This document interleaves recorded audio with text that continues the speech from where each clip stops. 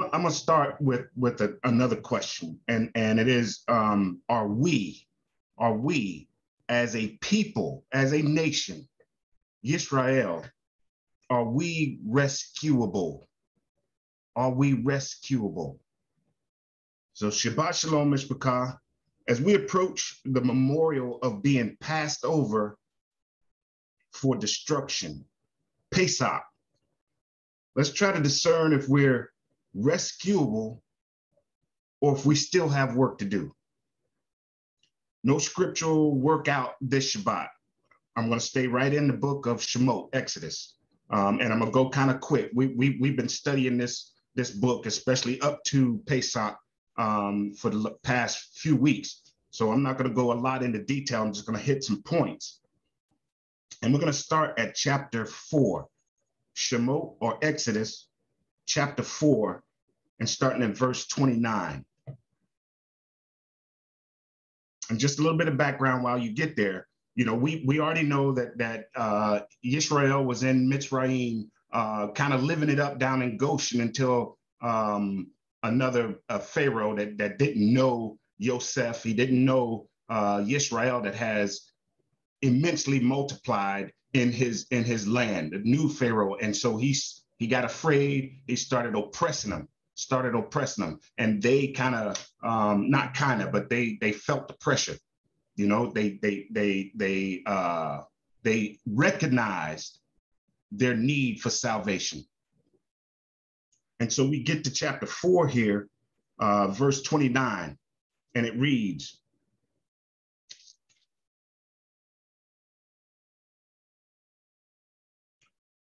up to this point, in verse 29, it reads, and Moshe and Aharon went and gathered together all the elders of the children of Israel, and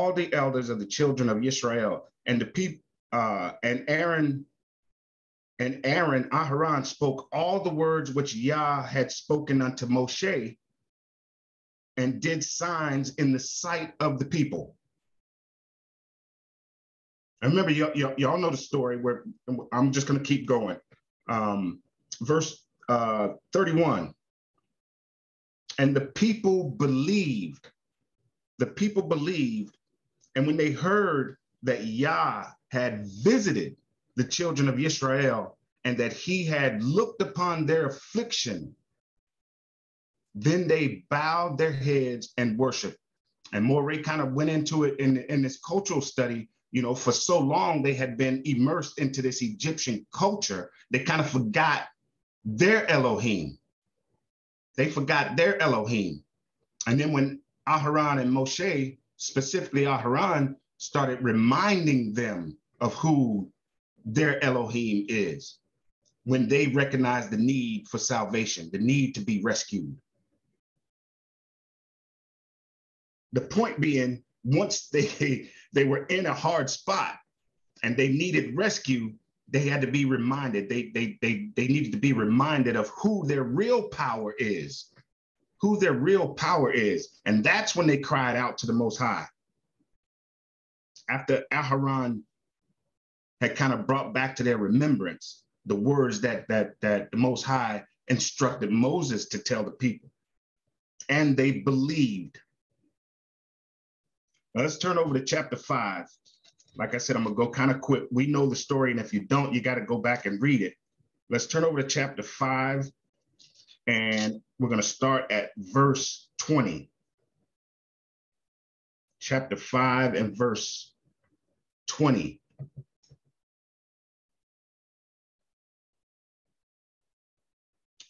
And it reads, and they met Moshe, and they came forth from Pharaoh, as they came forth from Pharaoh. And they said, this is the children of Israel, or the elders of the children of Israel. They met Moshe and Aaron as they were coming from Pharaoh. And they said unto them, Yah look upon you and judge, because ye have made our Savior to be abhorred in the eyes of Pharaoh and in the eyes of his servants, to put a sword in their hand to slay us. And Moshe returned unto Yah and said, Master Adonai, Wherefore hast thou so evil entreated this people? Why is it that thou hast sent me? For since I came to Pharaoh to speak in thy name, he hath done evil to this people. Neither hast thou delivered thy people at all.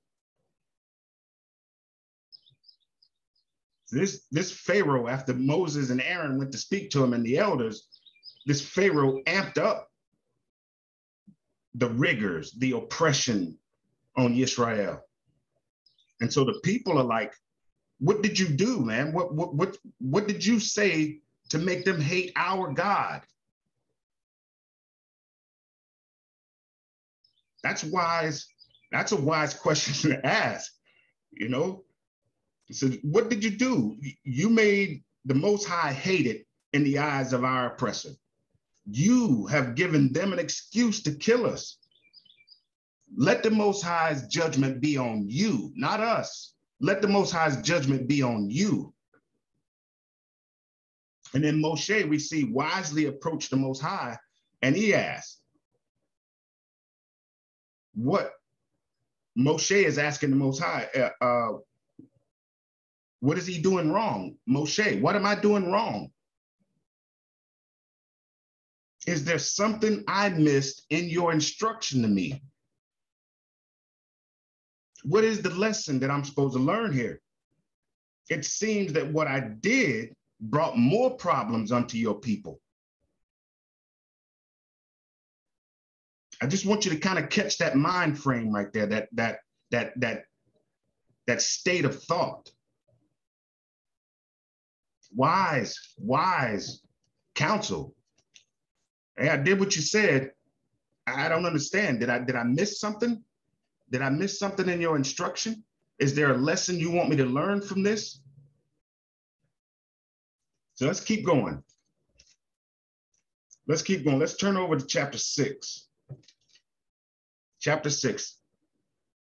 And we're going to read from verses 1 through 8. Chapter 6, verses 1 through 8. Then Yah said unto Moshe, now shalt thou see what I will do to Pharaoh.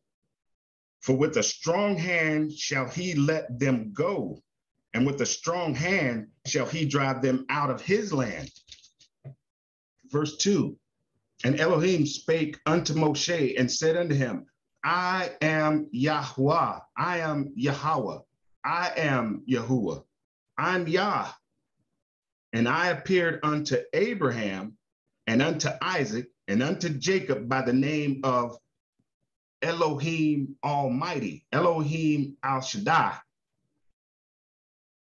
But by my name, Yahweh, Yahuwah, was I not known to them. That's important to remember. Verse 4, I'm gonna go quick though. And I have also established my covenant with them to give them the land of Canaan and the land of their pilgrimage, wherein they were strangers.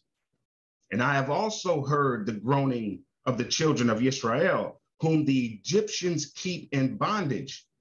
And I have remembered my covenant. Wherefore, say unto the children of Israel, I am Yahuwah, I am Yahweh, I am Yah.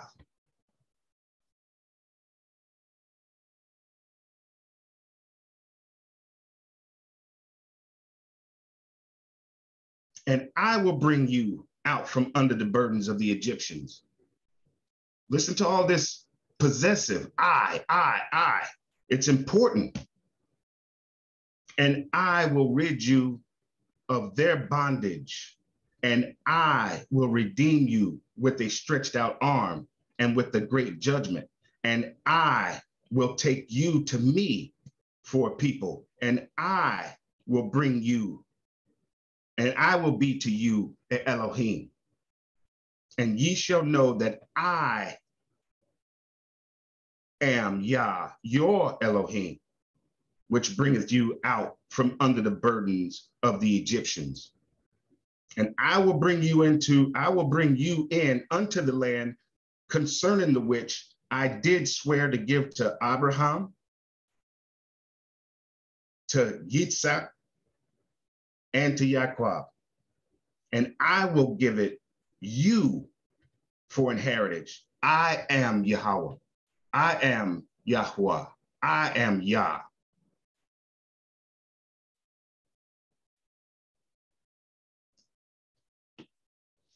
So what's going on here? This is the Most High. Listen to what he said to Moses when Moses went to say, what's going on? I'm missing something. Did I misunderstand the instruction? Am I doing something wrong? And this is the Most High's response to Moshe. He's letting Moshe know, this is who I am. Your forefathers knew me under a different character. You, Moshe, just continue to be obedient and trust that I got this.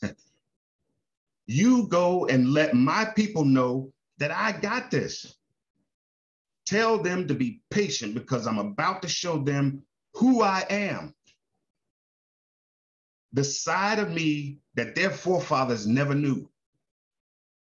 Tell them what I have in store for them. Give them hope. I'm going to take them away from who they thought were gods to them. I'm going to show them my power over these false gods, these idols. And I'm going to be their one and only power, their one and only God. Just give them hope, Moshe. Just keep doing what I tell you to do.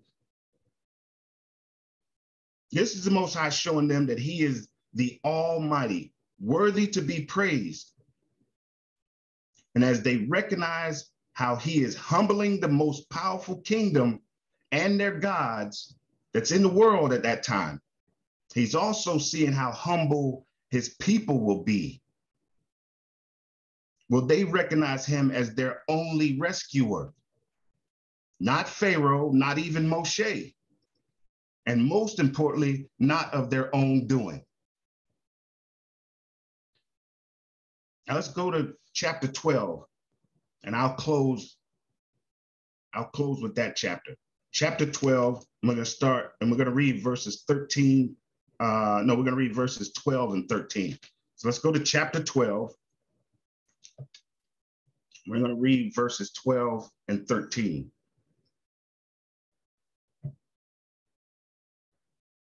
Exodus chapter 12, verse 12. And it reads, "For I will pass through the land of Mitzrayim this night, and will smite all the firstborn in the land of Mitzrayim, both man and beast, and against all the mighty ones of Egypt, of Mitzrayim.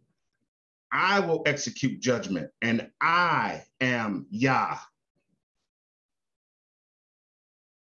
Verse 13, "And the blood shall be to you for a token."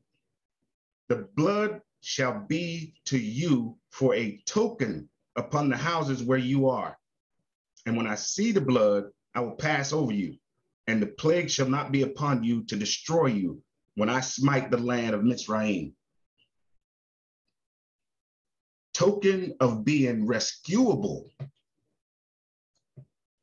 After all that you witnessed, this is the Most High. After all that you witnessed of my majesty in the earth, my sovereignty, my almighty power, how I brought down the most powerful kingdom and their gods. I've shown you my awesome capability to be your only Elohim, your only power. I've shown that to you. Now, you know, we skipped a lot, but the way he humbled Egypt, the plagues, all those plagues, and then taking the firstborn of the males. He said, I've shown you my awesome capability to be your only power. This is what you have to do to show me that you are deliverable, that you are rescuable. Follow these instructions to the letter. And we went through that last night, and we went through that the Shabbat before, what they had to do to prepare for the Passover. He says, follow these instructions to the letter. I will break the shackles and bring you to a place where you can think clearly and be able to decide to be my people and serve me only.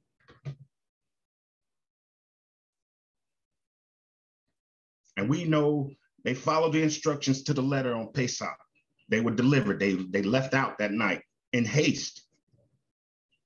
They presented the token the Most High needed to see.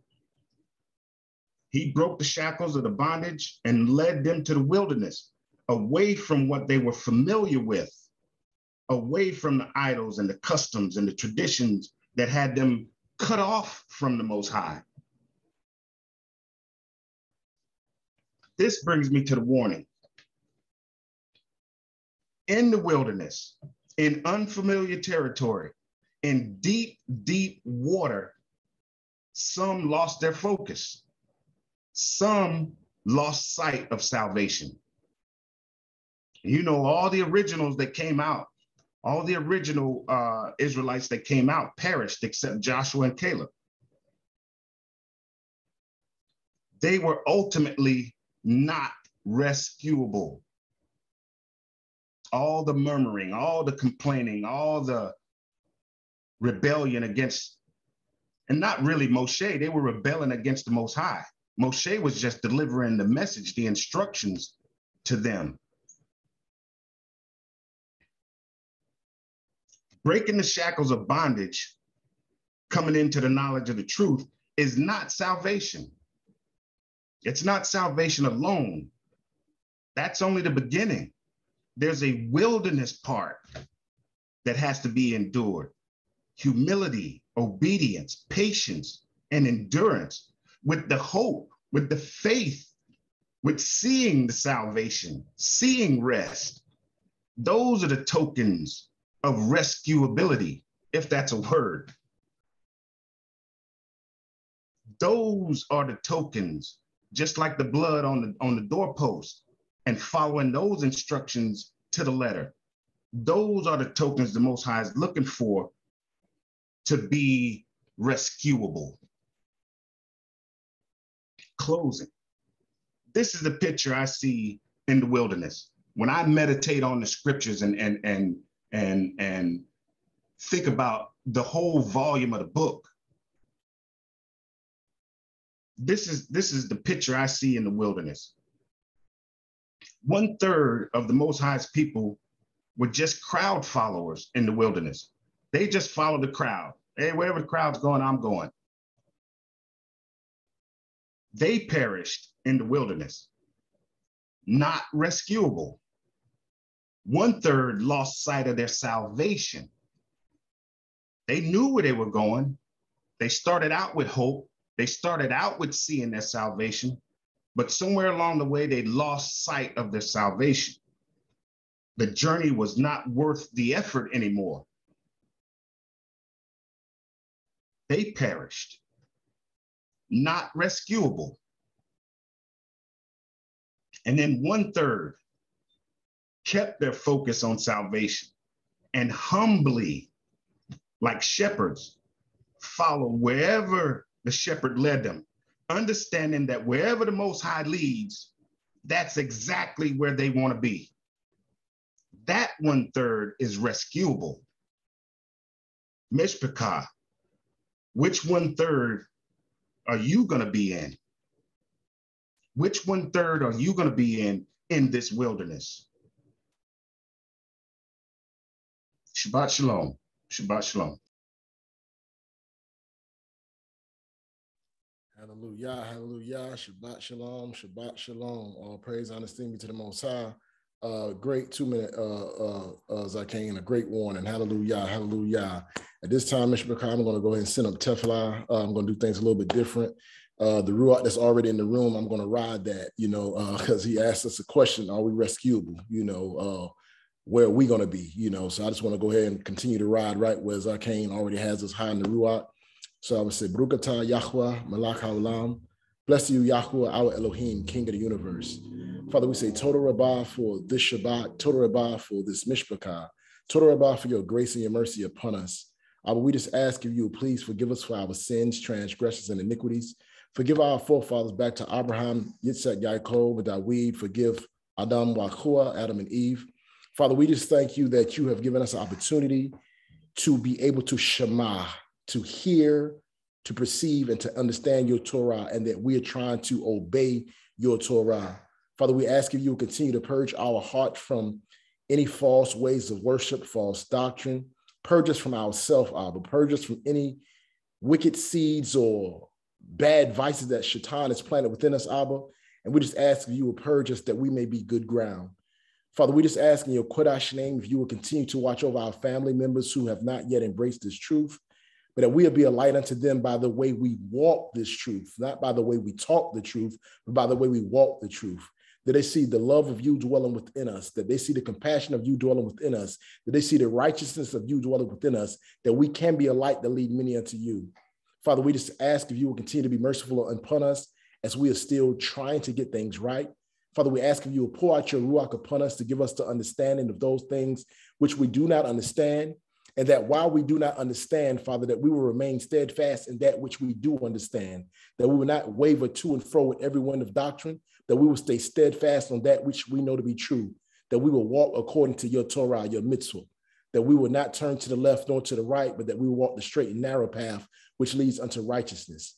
Father, we ask if you will give us the desire and the willingness to please you, the desire to truly obey and to reference your word, that we will not listen to any other voice and that we will not be swayed away by the enemy or any of the enemy's minions, that we will stay steadfast in you, O Yah. Abba, we ask if you will help us in these trying times and these days that we're living in, when there are many distractions and things that are thrown in the way, and there are many false doctrines and strange doctrines. There are many false teachers and false prophets. There are family members who really do not have your Ruach, that really seek our hurt. Father, we just ask you to place a hedge of protection around us, and you shamar, you guard and you protect us, you keep us, you hedge us about, that we may be safe. Father, I ask you to put a guard over our mind as you did King Dawid. I ask you to put a guard over our mouth, that we would not think the wrong thing, that we would not hold the wrong things in our remembrance, that we would not speak the wrong thing and speak words of damnation into ourselves, that we would speak loves of shalom, that we would speak words of peace, that we would speak words of ahab, that we would speak words of love, that we would speak words of rafah, or we would speak words of healing. Father, that we will speak words, Abba, that will lead many unto you. Father, we just thank you for the season that we're coming up on. We thank you that you've given us acknowledgement of your feast days, your moedim, your appointed times.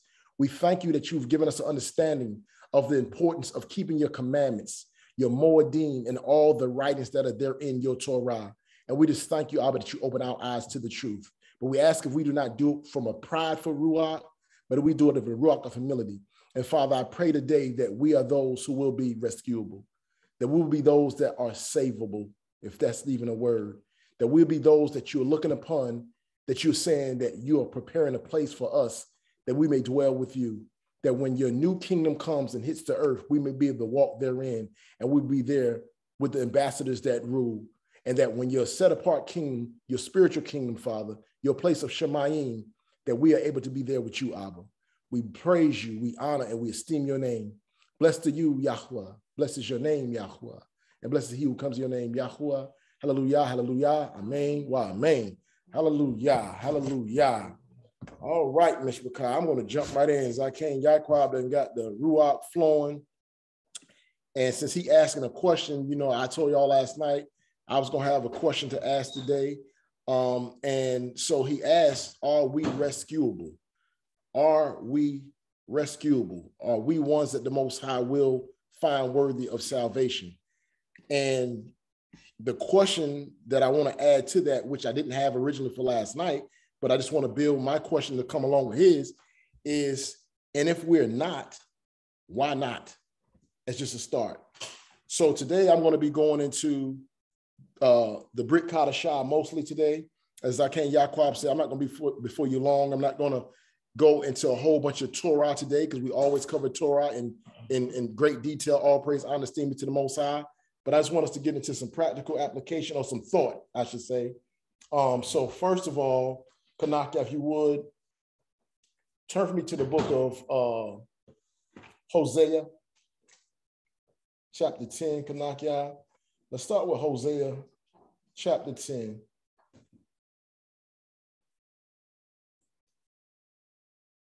Hosea chapter 10, and I want you to start with verse 12.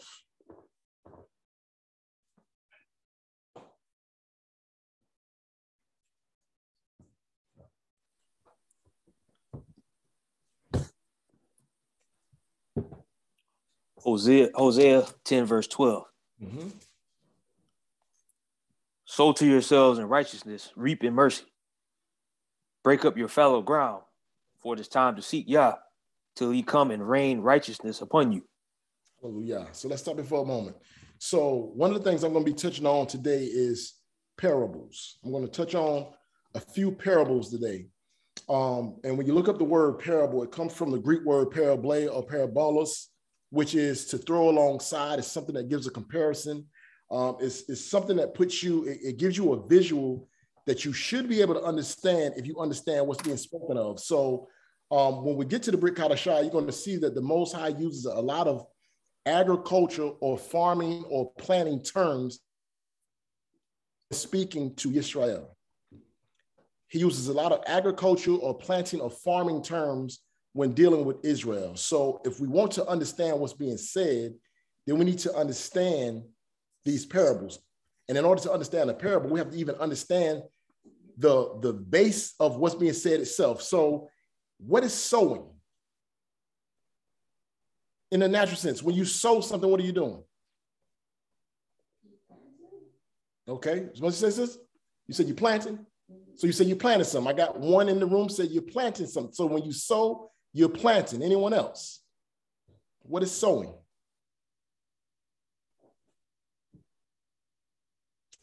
Nobody on I'd say you're, what'd you say? like if you're sewing, like putting two fabrics together, you're sewing two fabrics together. Okay, not in this regard. The sew, not putting the two fabrics together, but this is actual going to be the one in reference to, as the sister was saying, you're planting something. So when you sow, it's to disperse or to scatter. So whenever you're planting seed, so that's why in order to understand these parables, we need to understand when a person is sowing something, they're throwing seeds out onto the ground or into the ground. Okay, Zaqen, what do you have? It could be something that you're actually giving with hopes of expectation of something taking place there afterwards. So it could be something that you're giving with hopes of getting something with what you've given out thereafter. So in the natural sense, when you are actually in the natural sense of the word sow, what are you doing?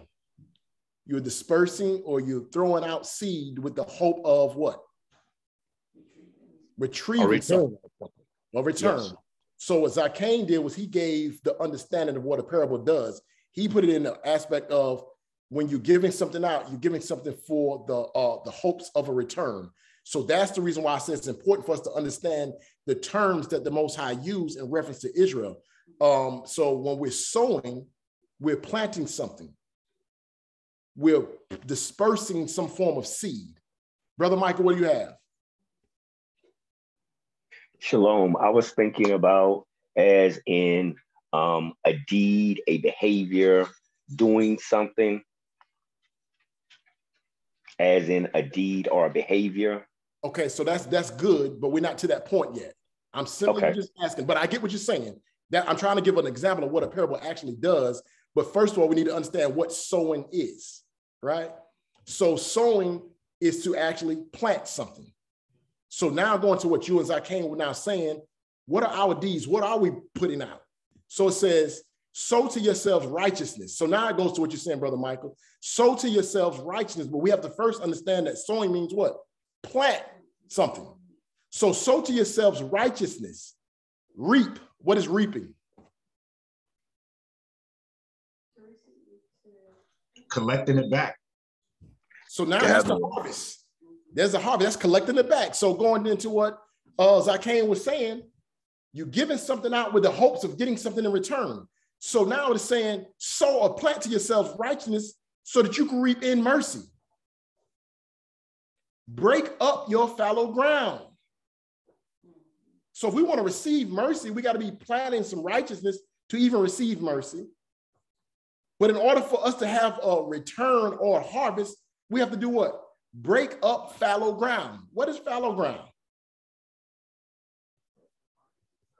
Huh? Unseedable soil.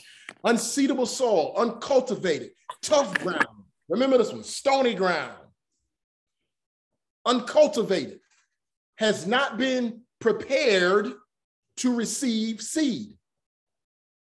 A ground is uncultivated, a ground that is not able to receive seed. So if you are throwing your seed out and you're sowing someplace where the ground has not been broken up, what are you going to get in return? Nothing. So break up your fallow ground, for it is time to seek Yahuwah till he come and rain righteousness upon you. It says here, but you have plowed wickedness. So going back to what Adon Michael was saying about, he's looking at it as a deed. So now in actuality, this parable here, or these words that the prophet is speaking, is something that we need to look at. First, we have to understand sowing actual seed, reaping an actual harvest. Now we can understand, this is now telling us to sow in certain type actions, behaviors. The keeping of the commandments of the Torah of the Most High. We need to be doing those things. Those are the seeds we need to be cultivating. We need to be breaking up our hearts and our grounds. We're on the season of unleavened coming up. We need to be doing what? Purging ourselves of anything that has us puffed up so that we can actually receive righteousness. We can receive good seed. And it's very hard to receive good seed in a ground that's already full of sin. It's very hard to put righteousness in a body, in a mind, in a ground that's already full of sin and wickedness. So we must do a purging or a cleansing, which is doing what? Breaking up the fallow ground. We must break up what we already think that we know. Get all the mess out of us so that we can receive, because it said, you have plowed wickedness. So even when you were plowing and trying to get your field together, how are you plowing your field? You plowed your field with wickedness. You have reaped iniquity. So you were planting and plowing and you were planting sin, so therefore you reaped iniquity. You have eaten the fruit of lies because thou didst trust in the way, in the multitude of mighty men. So do we have a 2-minute warning where Zaqen said that the Most High wanted them to reference him, to know it is he who saved them. Not that they will reference the power of Pharaoh, not that they will even reference Moses, but they will reference the Most High. The Most High gave Moses the ability to go and bring them out, but the Most High's name and the Most High's name alone was the only name to be heard. So we should not put our trust in mighty men and what the world says and following a multitude for lies, because yeah, we've been plowing and breaking up. And I want to tell y'all, for real, look at it. Our people's heart have been plowed up. They beat the word of Yah out of us and planted what? The fruit of lies of Shaitan. You are of your father, the devil, and that's been by design. So when you look at things from a Hebraic culture perspective, there is a positive and a negative to everything. So you can say covet. You have a commandment that says, thou shalt not covet, right? Now I have a question for you. Shall you covet?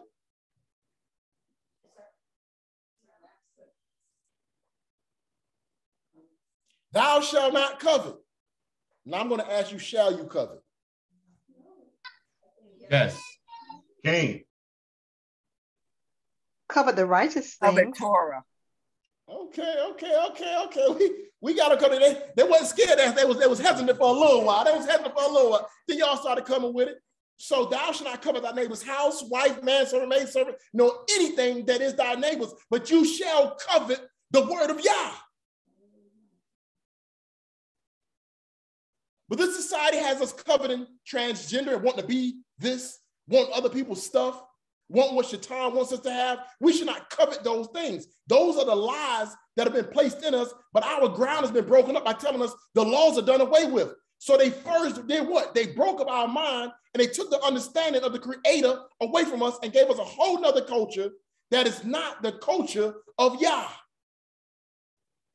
And so now, as I said earlier, the reason why some people cannot be righteous, because how can you plant righteousness in an unrighteous field already? You have to break up what you've learned, break up your ground so that you can now receive the good seed that have been taken away from us. Now let's jump to where we're going for the day. Let's jump to the book of, let me see which order I want to do this in. Let's jump to the book of Mark first, Kanakia. The book of Mark, chapter 4. Because I wanted to go here for a reason in reference to, we have to understand how Yah was speaking to his people and how Mashiach would even speak and he would use parables. So we're going to go to the book of Mark, chapter 4. Start with verse 1.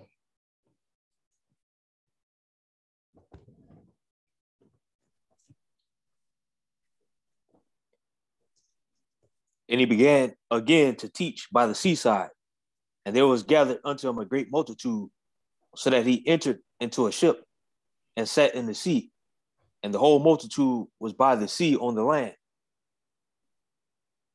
And he taught them many things by parables, and said unto them in his doctrine,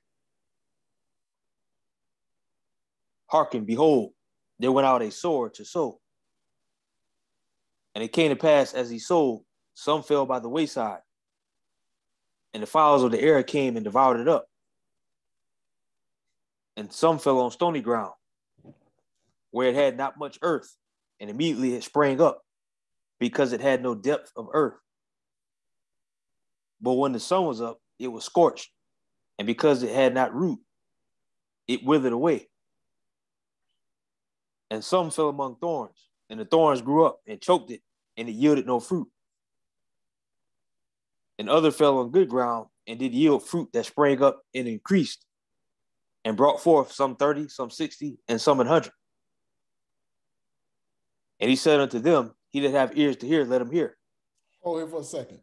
So one thing that I want us to understand is he began to teach, and he taught them many things by parables, and said unto them in his doctrine. So I want you to just highlight, he's teaching. He's teaching the word. But he's also speaking to them by way of parables. So if we do not understand the parable, we will not be able to understand the message that's being spoken. So it says, Shema, or hearken. Behold, there went out a sower to sow. He sowed some by the wayside, some on stony ground, some on thorny ground, and some on good ground.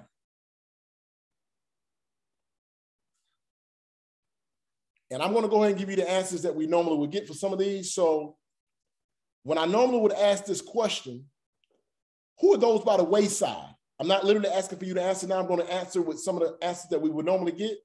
Most people would think those by the wayside are people who, as Zaqen was saying, just going along with the crowd, they're following the multitude. We see all these people, we just kind of follow along, we watch them, we see what's going on, but I don't really want to be a part of that. I'm just kind of being nosy, kind of seeing what's happening.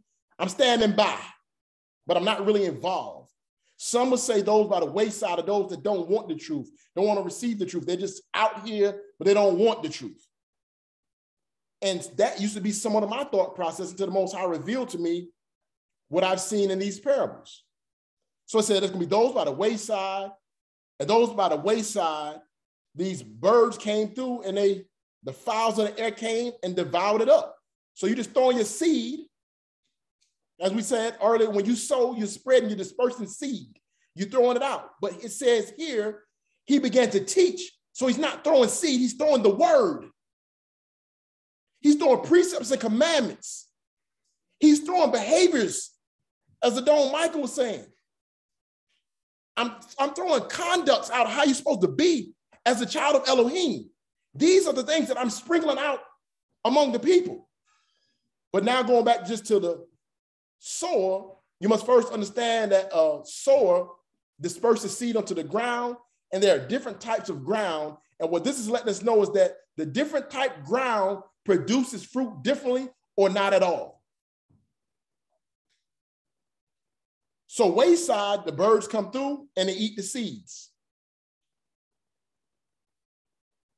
Stony ground, because there's not enough earth there and it was not enough ground and the seed wasn't planted with enough soil because it was stony. As Imam Shoshana said, the ground is not good to plant in.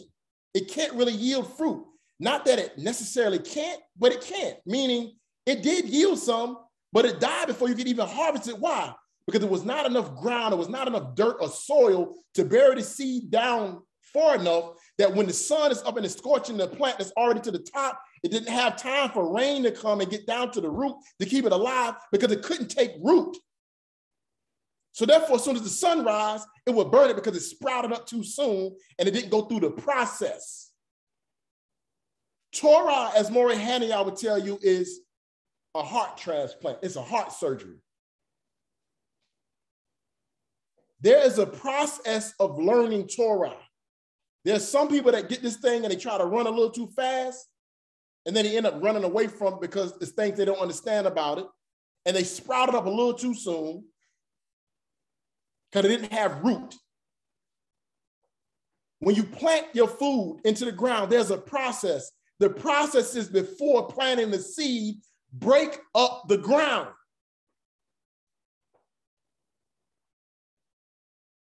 So remember I said last night, Mr. Picard, I want you all to do self-examination last night and look into yourself, see what you see within yourself. The reason for that is you are the ground. You are the ground, but you have to break up and you have to till. You have to cultivate yourself to have your heart ready to receive the word of the Most High. Do y'all see how many people want to reject the Sabbath and say, you don't have to do that now? That was in the Old Testament. How is that thought formed to say you don't have to do that now? It's in the Old Testament, but when it's first written, it said this is a perpetual covenant forever, an everlasting covenant. You can't do away with what the Most High has established from the beginning in Bereshit. Say he rested on the seventh day. But mighty men have told us that you don't have to keep it anymore because the laws are done away with. What has happened?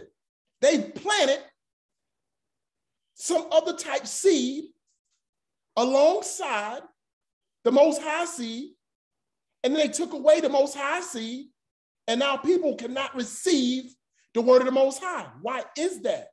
They did not break up the ground. They did not come ready to receive. They came for what they wanted.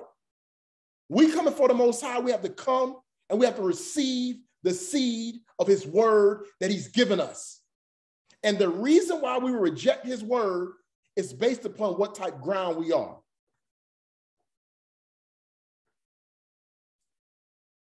Verse 10, Kanakia.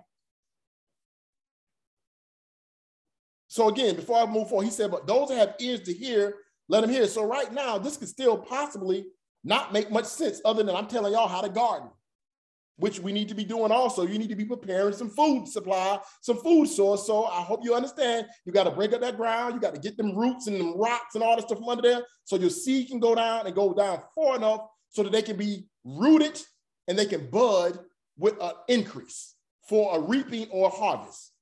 What does that have to do with our spirituality, Moreh Samak? Read on, Kanak, y'all.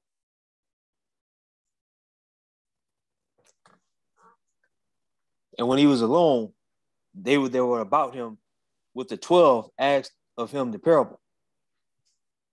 And he said unto them, unto you it is given to know the mystery of the kingdom of Elohim. But unto them that are without, all these things are done in parables. Ho. What do y'all get out of that verse? So remember he said, he that have ears to hear, let him hear. Now his disciples are asking him, the 12 are asking him privately, why are you speaking to them in parables and what are we to understand from this? And he just responded to them, but I want you to tell me, I'll take about the first 3 comments. What are you getting from this thus far?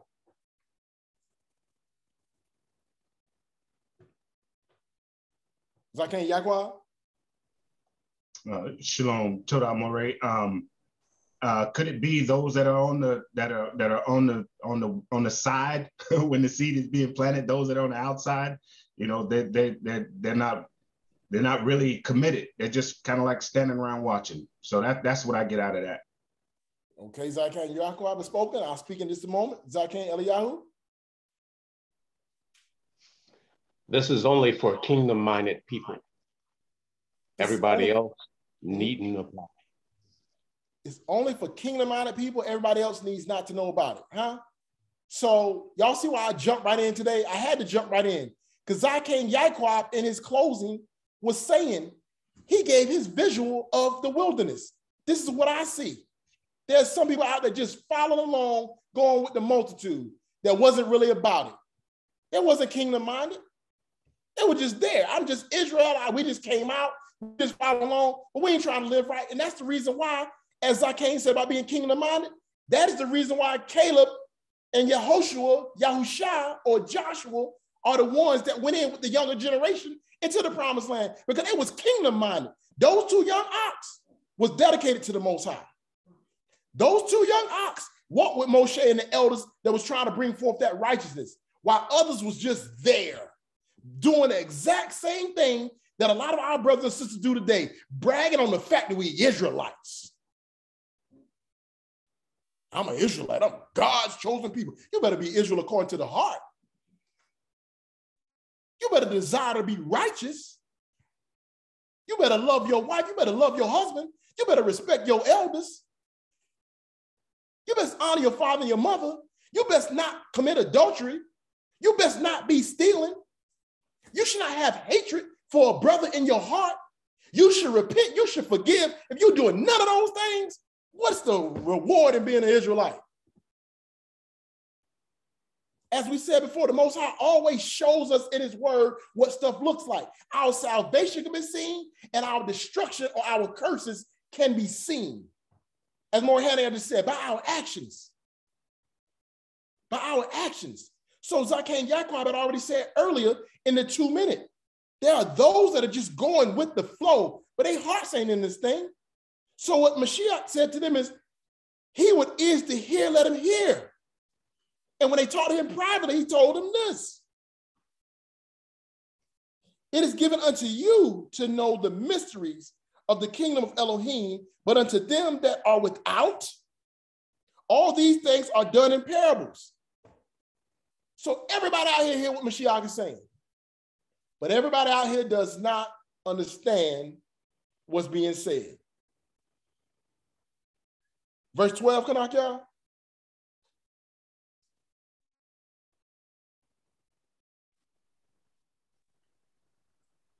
That seeing they may see and not perceive, and hearing they may hear and not understand, lest at any time they should be converted, and their sins should be forgiven them. So that verse, as people will say, that part, what are y'all getting out of that part?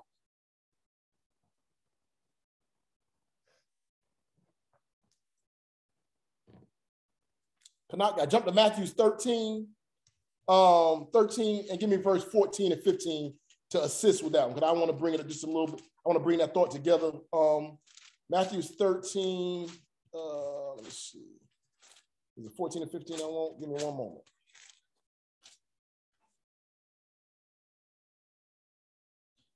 All right, give me Matthew 13, 14, and 15 to go along with that thought while people meditate. Okay, we already got some hands up. We got some hands up. Hold on one second. Let's go for the two hands we already have thus far. By Francis, what are you getting? Shabbat Shalom. So the part where it says, lest at any time they should be converted and their sins should be forgiven them. And it goes into what you were saying previously, that, you know, once you are aware of things that you're doing, if you continue in that way before you're ready, then you're responsible for those actions. But if there's parables right now, and then later on down the road, you then understand and are converted, then at that point, everything that you did out of ignorance is forgiven, I believe. You sort of own it, But sis, I'm gonna tell you, that's the reason why we study this word. So that is good what you said. That is good understanding. That if you understand it, then you would do it. So you're on point on that part. But I want us to see something else that jumped out at me like a ton of bricks when the Most High revealed it to me. But that's still told what you said, my sister. That's still told. Zaqen Eliyahu. I believe what it's saying is that Yah only wants those in the kingdom that want to be in his kingdom, and they will demonstrate that desire by adhering to what it is that he's asked of us. Okay, so Yah only wants those that are kingdom-minded, that desires to be in his kingdom. Hallelujah. Zaqen Yaiqab, and I'll move forward after Zaqen Yaiqab. I think that what it's saying is those that hear it and they will have the plan. Sort of like, I don't want to give them a way in at the last minute. You know, I don't want to give them a way in. I don't want to give them the key because they're not ready for it, so to speak. I don't want to give them a key or way in at the last minute. I like that, Zaqen Yaiqab. I like that. So let's get a little assistance from Matthew. And so those were great answers. Hallelujah. Hallelujah. Matthew 13, what did I call on for you to read? 14 and 15, I believe it was. Yeah, give me Matthew 13, 14 and 15. Y'all hold Mark because we're going right back to Mark.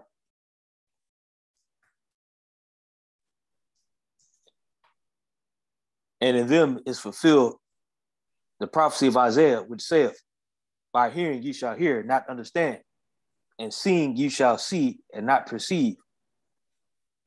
For this people's heart is waxed gross, and their ears are dull of hearing, and their eyes they have closed, lest at any time they should see with their eyes, and hear with their ears, and should understand with their heart, and be converted, and I should heal them. So we see here, so for people that want to tell us that the Old Testament is done away with, what do we see the Mashiach is quoting from? So he said, those that have ears to hear, let them hear. Those that have eyes to see, let them see. But now, because some people don't understand, he's saying, it is now being fulfilled what's written in the book of Isaiah. In the scroll of Isaiah, what's being fulfilled now is, there are those that they see with their eyes, but they see not. There are those whose ears are gross and they're so filled up, they're dull of hearing. They hear, but they can't hear. They can't understand. They can't make this word out because they choose to really be like this. There's no understanding in them. But now the part that I want to add here is the end part. It says, they should see with their eye. I'm going to read 15 all over again. For this people's heart is waxed gross, and their ears are dull of hearing, and their eyes they have closed. So they purposely have closed their eyes, lest at any time they should see with their eyes and hear with their ears and should understand.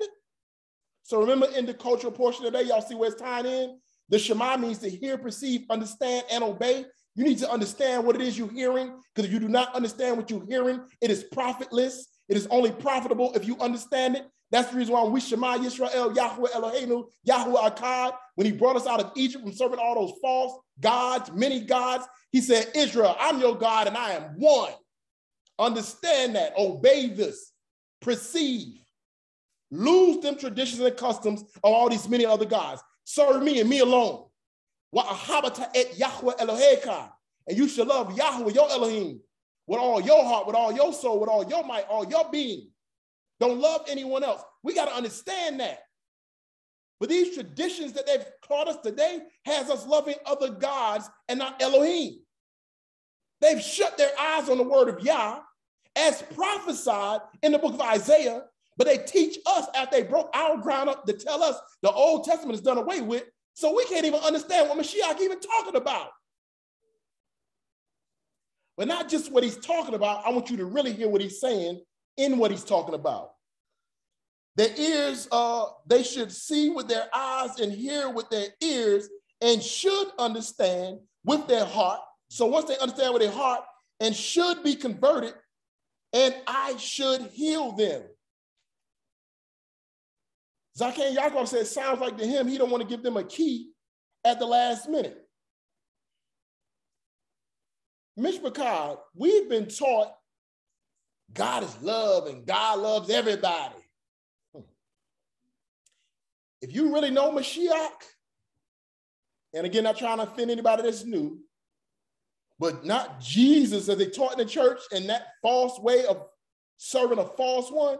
If you really love Mashiach, you need to know Mashiach to know who you really love him. Mashiach says who he was sent to. He said, I'm sent to the lost sheep of the house of Israel.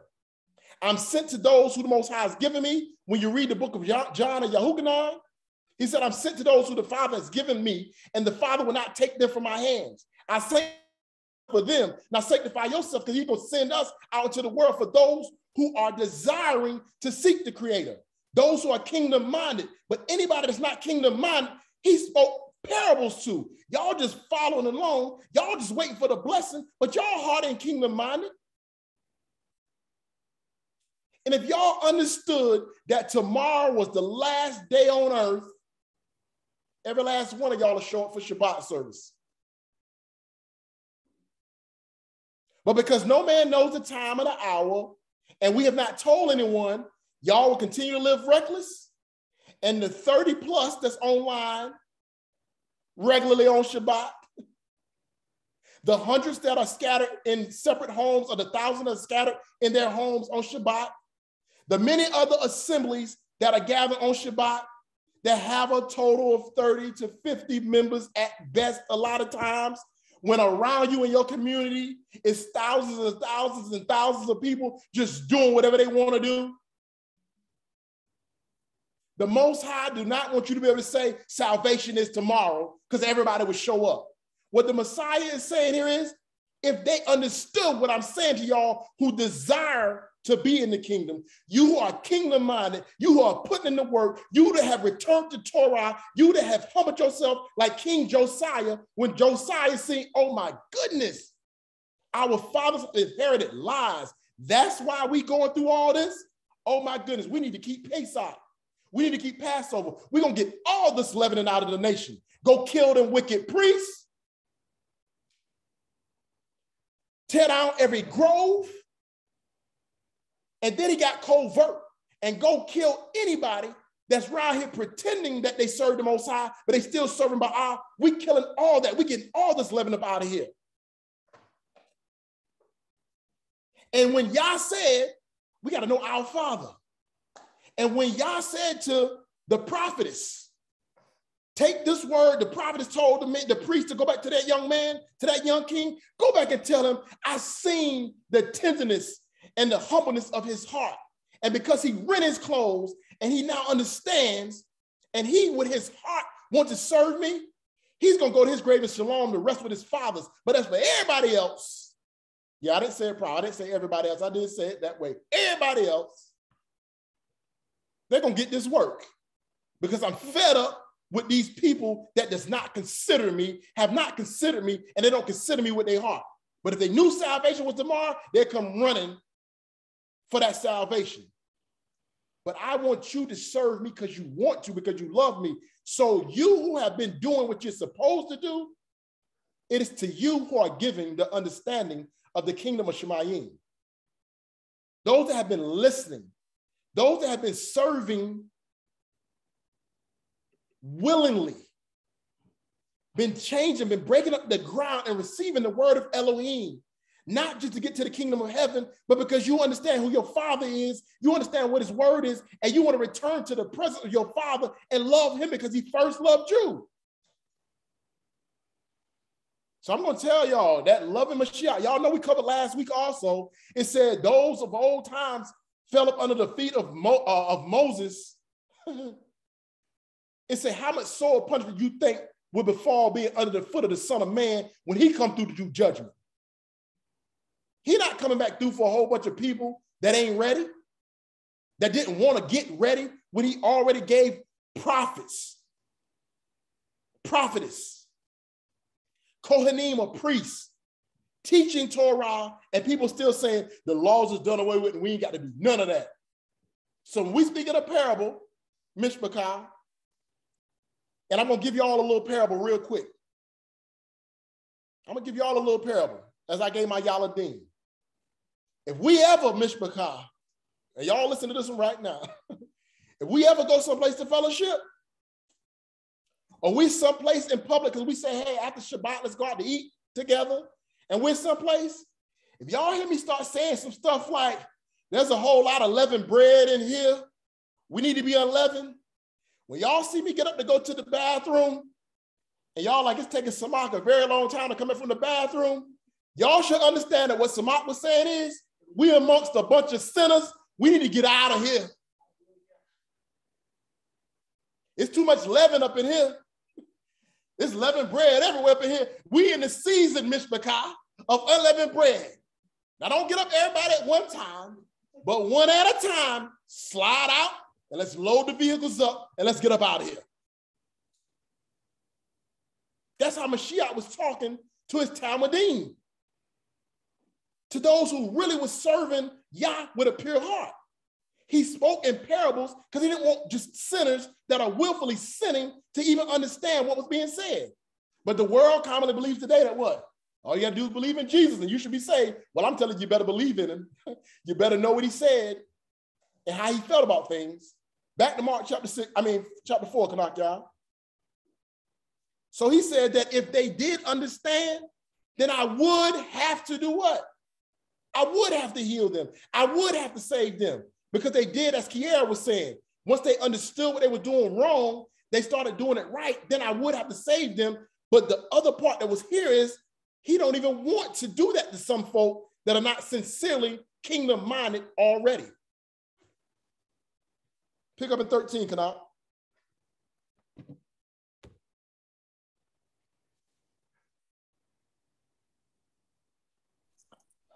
And he said unto them, know ye not this parable? And how then will you know all parables? The sower soweth the word. And these are they by the wayside, where the word is sown. But when they have heard, Satan cometh immediately and take away the word that was sown in their hearts. Okay, so y'all to have ears to hear, I want y'all to hear clearly. It says, so now, you don't know all parables, but here it is, I'm going to explain this parable to you. The sower soweth the word. So he wasn't planting seeds, he was planting the word. That's why I started in Hosea. He was planting the word when he was teaching these people. And these are they by the wayside, where the word is sown, is thrown out. We're crying aloud, we're sparing out. We're proclaiming the name of Yah. We're saying, keep Pesach. Pesach is coming. Our New Year is at hand. Prepare yourself. You can't have no leaven in your house. We're speaking all these words. We're trying to get ourselves ready. We're giving the word out. But when they have heard,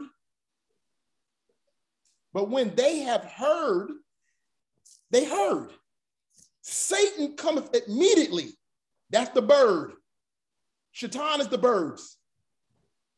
Shaitan cometh immediately and taketh away the word that was sown or planted in their hearts. So these are not people that were just following along and not listening. These are not people that didn't want the word. They heard the word, and the word was sown or planted already in their hearts. But Shaitan came by and did what? Took the word from them. How did he come take the word from them tonight? Y'all, let's get a little bit more understanding of this one. Jump back to Matthew chapter 13 for me. Jump to Matthew chapter 13.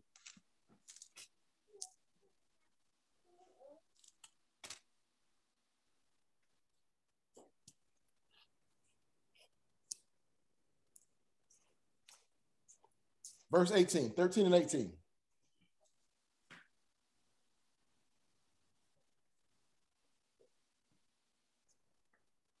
Hear therefore the parable of the sower.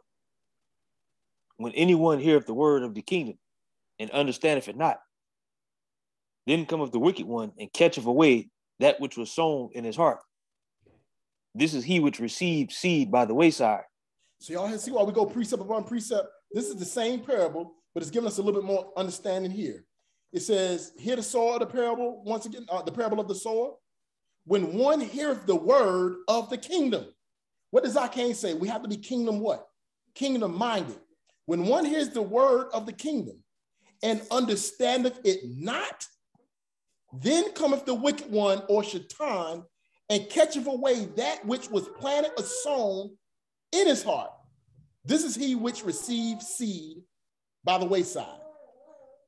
Hold that chapter 2, because we're going to be going back and forth. So y'all understand what's going on here? There is people who heard the word of the kingdom. They actually received the word, or a portion of the word, in their heart. It was planted in their heart. They're not just standing by saying, I don't want the word. They're not saying, I'm just following along and I don't want to know the Most High. But before the word actually took root, before they had understanding, when they don't understand this word, and because they don't understand it, Shaitan comes and plucks the word right back out of them. But it was already in their heart. The same thing when you try to come to this truth and you be excited about it, and you go back, you try to tell your family members, and then they send an experienced pastor your way. Oh no, but it don't say you got to do this. The Sabbath is done away. Well, you don't have to keep that. You can worship every day alike.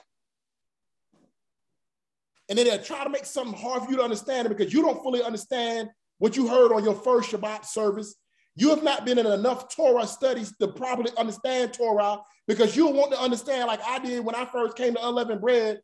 Okay, this keeping Sabbath thing was cool until unleavened bread came around. Now you telling me I can't eat bread? I don't really understand. This ain't fun anymore.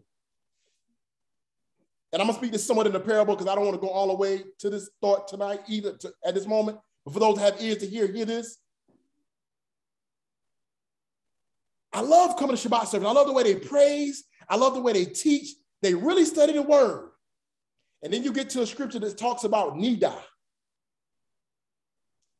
What does my Nida have to do with me serving the Most High? I ain't going to make up there. Them people crazy. Oh, the word is all good. And then you hear Samak say, but according to the word of the Most High, husbands, you know you're not supposed to lie with your wives on Sabbath. What? Man, I used to go to the club Saturday night before I get up to go to church on Sunday morning. I'll be with my wife on Saturday night before getting up to go to church on Sunday morning. And I get up Sunday morning, I go to church, and I praise God. You gonna tell me I can't be with my wife on Sabbath? I don't understand all that, because you don't understand the clean and unclean laws. These are just some examples, Mr. McCall. There's so much that is written that when a person hears something that they don't understand, they may be offended. They may not want the correction. Why? Because they heard something and it was planted in ground that have not yet been properly cultivated. And so the lack of understanding allows the adversary to come take the seed back out of them before it can take root. Back to Mark 4, Kanakya, 16.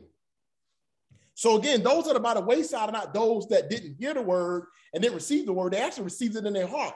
But because they didn't understand a portion of it, the adversary came and took the seed that was planted right back out the ground. 16, Kanakya.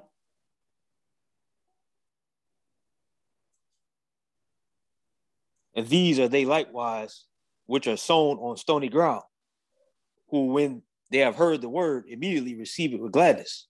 So most of the time, we think people with stony ground is what?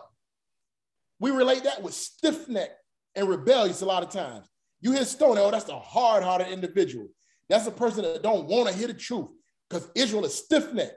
But according to this parable, and these are they likewise which are sown on stony ground, who when they have heard the word, immediately what do? They receive it with gladness. So this is opposite of sounding like somebody that's just stiff-necked and rebellious that don't want to hear the word. It actually says they actually heard the word. And they said, and immediately they receive it with gladness. They had a joy of hearing this word. And I know many of us have seen many people come. We've seen many people go. The first few sittings, they come and they enjoy service, but over time, they don't enjoy the way we study, and they go back to another way. It's not saying that they did not enjoy what they heard. They had gladness when they first received the word of Elohim, but because they were stony, they did not have enough earth. They did not have enough ground to take root. So again, the sower threw the seed. So we're speaking this word to someone whose heart needs to be renewed. Who needs to be, fallow ground needs to be broken up. There need to be enough space in your heart to receive the Torah. Yah loves Israel. You are Israelite. Oh man, what?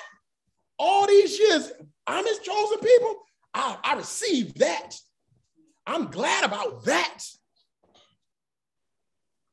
Oh yeah, Samak, Tazawar, you can't ride your motorcycle no more on Sabbath because that's your own pleasure. What? I don't know about all that now. I like the fact that I'm an Israelite, but I want to ride my motorcycle because Saturday is the day when everybody rides to South Carolina and go to Myrtle Beach and go see all the women. Thou shalt not fornicate. Thou shalt not look upon a woman to lust after her. You start hearing all these words, and what happens? Oh man, it sounds good. And I still know a lot of people right now that when they see you, they're gonna say, Shalom, Ak. They still ain't keeping Sabbath. How Malak doing? How Malak guy doing? How Zaqen Hannah doing? How's Zaqen Eliyahu doing? I ain't seen y'all in a long time. They still remember everybody. They still love everybody. They just still don't want to walk. But they still want to say, hey, I just ain't doing it, but you know I still know I'm Israel. They still happy to know they're Israel, but they still don't want to keep the customs. Stony ground. They received it. But because the ground was not first broken up to receive it, to take root, because it didn't take root as soon as the sun come up in the morning, what happened? They budded too fast. That seed was planted, it was not enough dirt to have it down in the ground for it to take root, so it sprouted too fast and it ran, oh, I'm an Israelite, and the sun came up and did what? Burnt them, scorched them. So again, one that's stony heart is not saying they are a wicked individual. They're just an individual whose heart has not been prepared to receive the word of Elohim yet. 17, can I? And have no root in themselves, and so endure but for a time. After when affliction or persecution arises for the word's sake, immediately they are offended. So let me redo this picture. I'm an Israelite. I'm not keeping Sabbath. It's cool. I enjoy the feast days. Hallelujah. But now your job is saying they're going to switch your shift.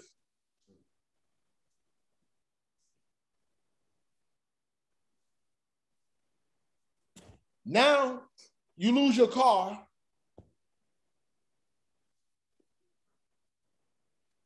A little turbulence happens in your marriage. Or maybe sickness touches your body just for a small season. Whenever tribulation faces you or stands in your face, that mountain comes in your face, because they lack emunah or the faith in Yah, they're easily moved because they were not rooted. They weren't radical. Abadal did a great teaching on radical one time. A lot of times when you hear about somebody being radical, you're thinking they're over-religious and they just take it too far. Radical means to be rooted. People should be calling us radical because we rooted. Oh, y'all radical. Y'all. No, I'm not coming to your party because it's Sabbath. Hey, y'all do y'all. I'm not judging you. I'm just saying I can't come because it's Sabbath.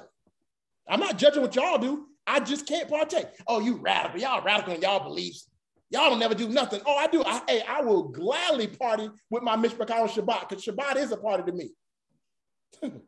Can't nobody party like a Yah party because the Yah party don't stop. Hallelujah. Y'all see when we get in the feast days, when it was ticking down for Sukkot, when that sadness kicked in, why the sadness kick in? The party was about to have to go different ways, but the party don't stop. We come back together for Shabbat. But that's what happens. People run because they're not rooted. Read on, Kanal.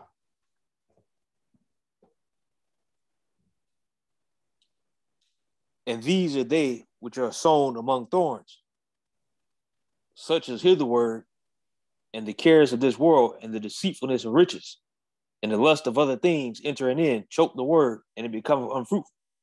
So that these are the ones that are planted upon thorns. So let me give a visual of thorns again. So anybody that has been planting a garden, and I'll share with y'all about my Isha when she first started her gardening thing here in North Carolina. Man, she was out there and the neighbor had to come like, what are you doing? Like, I mean, bless her heart, as the old people say, oh, bless her heart. My Isha was like, we're going to have a garden. We're going to have some food during this pandemic. I'm going to plant this food. But she was out there in a whole bunch of grass and weeds and tweeds. And the neighbor was like, what you doing? Like, you need to get Samak uncle. Like, y'all got an uncle that has a tractor over there. And normally the way we used to do, he'd come over with that tractor and till this whole field. You'll be there forever. Trying to do that. My Isha was out with her little hoe thing, trying to break that ground up with all them weeds and tweeds. We called my uncle and he came and it made it much easier on my Isha. And when he came with that tractor, he tilled that whole thing in less than an hour. Till that ground, it was nice and soft, and the seeds can go down there real good into the ground. She can plant it down deep. She can move it back with her hands and plant the seeds because that tiller got everything out of there. But every day you would seem like my Isha would go out there, and what was happening? Little stuff was still, grass would start to grow back. You got to go out there and make sure you're continually plucking the grass and stuff from your harvest. If not, it will return. So you break it up, but you got to go out there and make sure you're still keeping that grass from rerooting and coming in and choking out the life of your vegetables. With that being said, it said those that are planted amongst the thorns and thistles are those who let the cares of the world, riches, and stuff hinder them from receiving the word of Yah. Meaning, I want to study and I want to serve the Most High.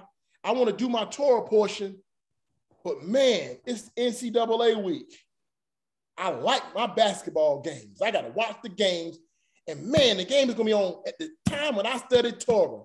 I'm going to study Torah after the game go off, and after the game go off, you're too tired to study Torah, so you don't study Torah. Man, I want this new house. I want that 5-bedroom. How many children you got, Aki? 3. You got 3 children and you got a 4-bedroom. Came. 3 children and you have a 4-bedroom. Came. So you and your wife got a room? Came. All your children got a room? Came. So in order for you to get that new house, to have that 5th bedroom that you don't necessarily need, but the house that the Most High has already blessed you with, you now have to go do what? Work all this extra overtime. Now you're working on Shabbat to try to get this other stuff. And so you like, it don't matter, I'm doing good. I provide for my family. Your family was already provided for.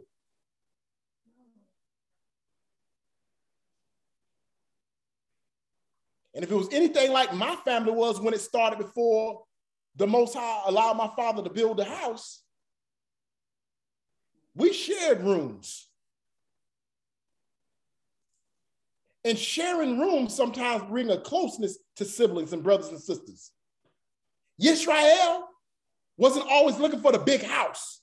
As Yaiqab said last night, our riches is the Torah of Yah. But to sum this up,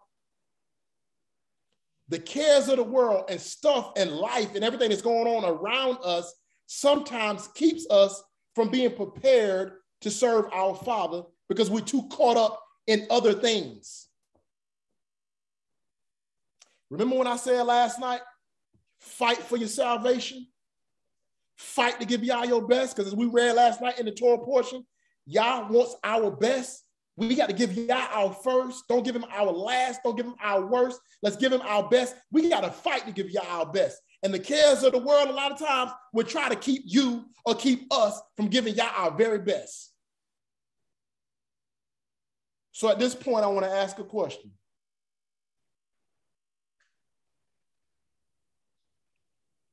What ground are you?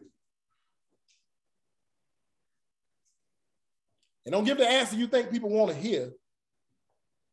I asked you to look at yourself last night. Do a deep self-evaluation. What ground are you?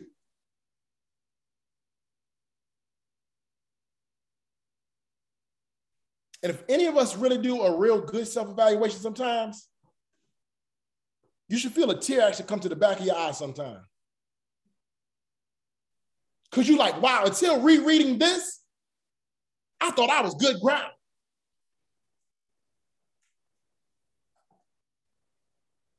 So I asked my children last night, what type ground are you? And they told me what type ground they felt they were. And then I asked a question, which I'm not asking you. Well, what's hindering you from getting from that state to the state where you want to be? What's hindering you? That's what I want to ask you now, Mr. McCall. What's hindering you if you are a certain ground that's not good ground?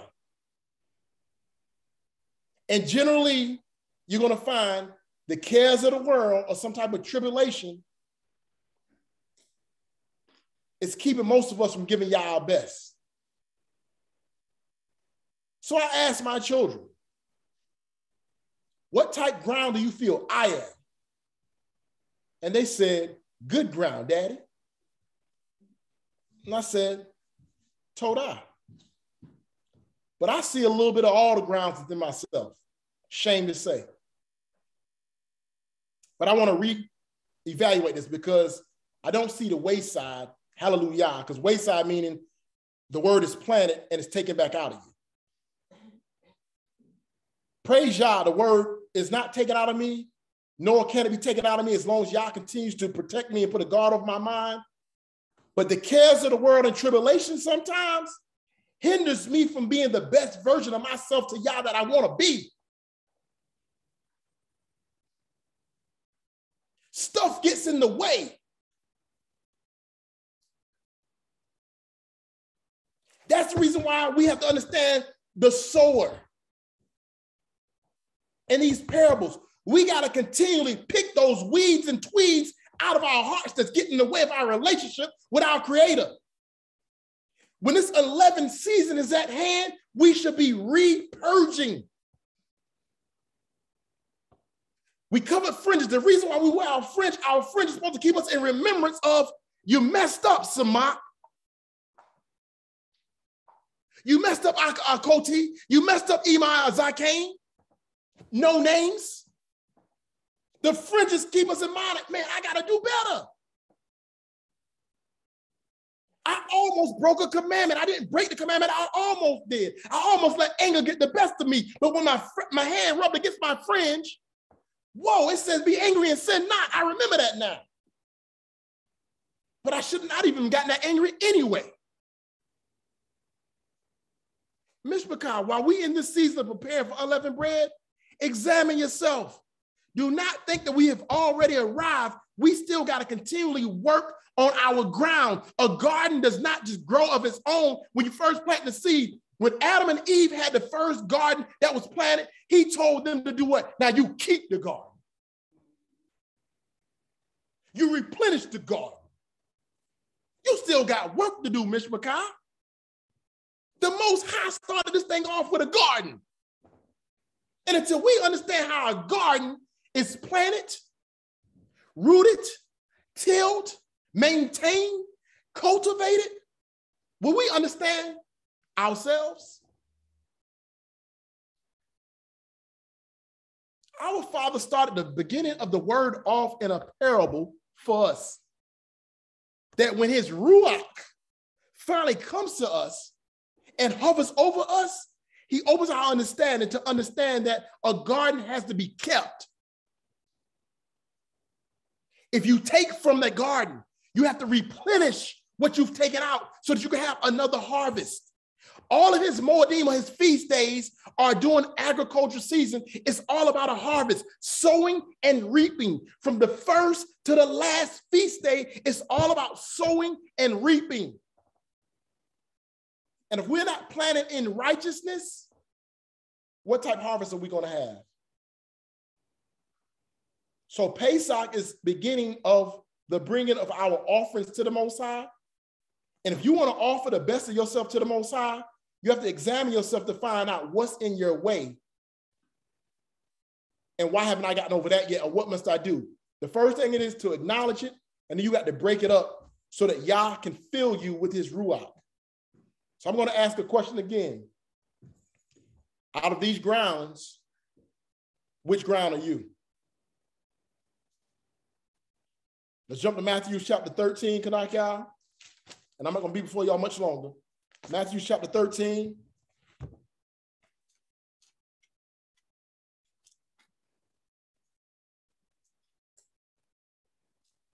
And 24.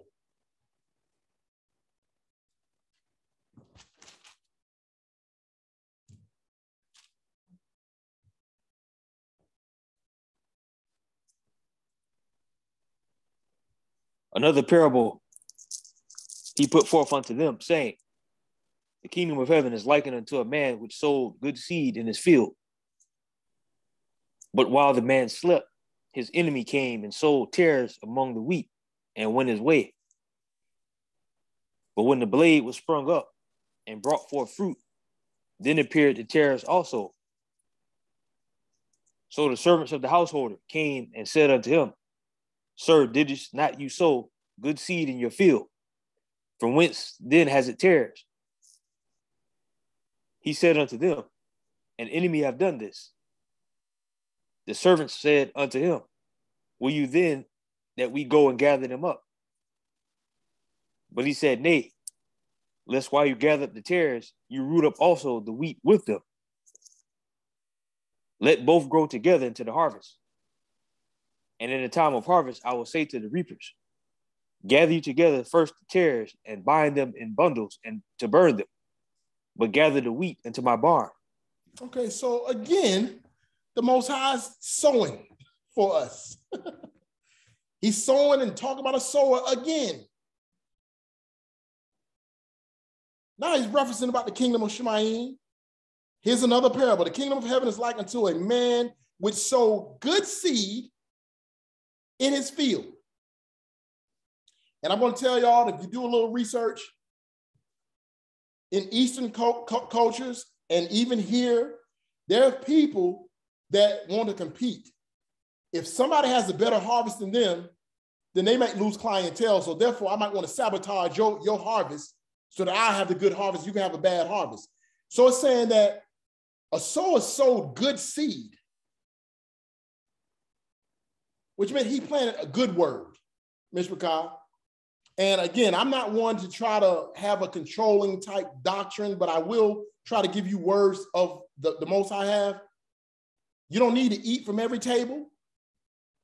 Be careful of some of these videos that you may watch, because as some is trying to sow good seeds, there's others out there planting something else that can upset your stomach or upset your ruach, and then you're wondering why you're rebelling or rejecting the word of Elohim.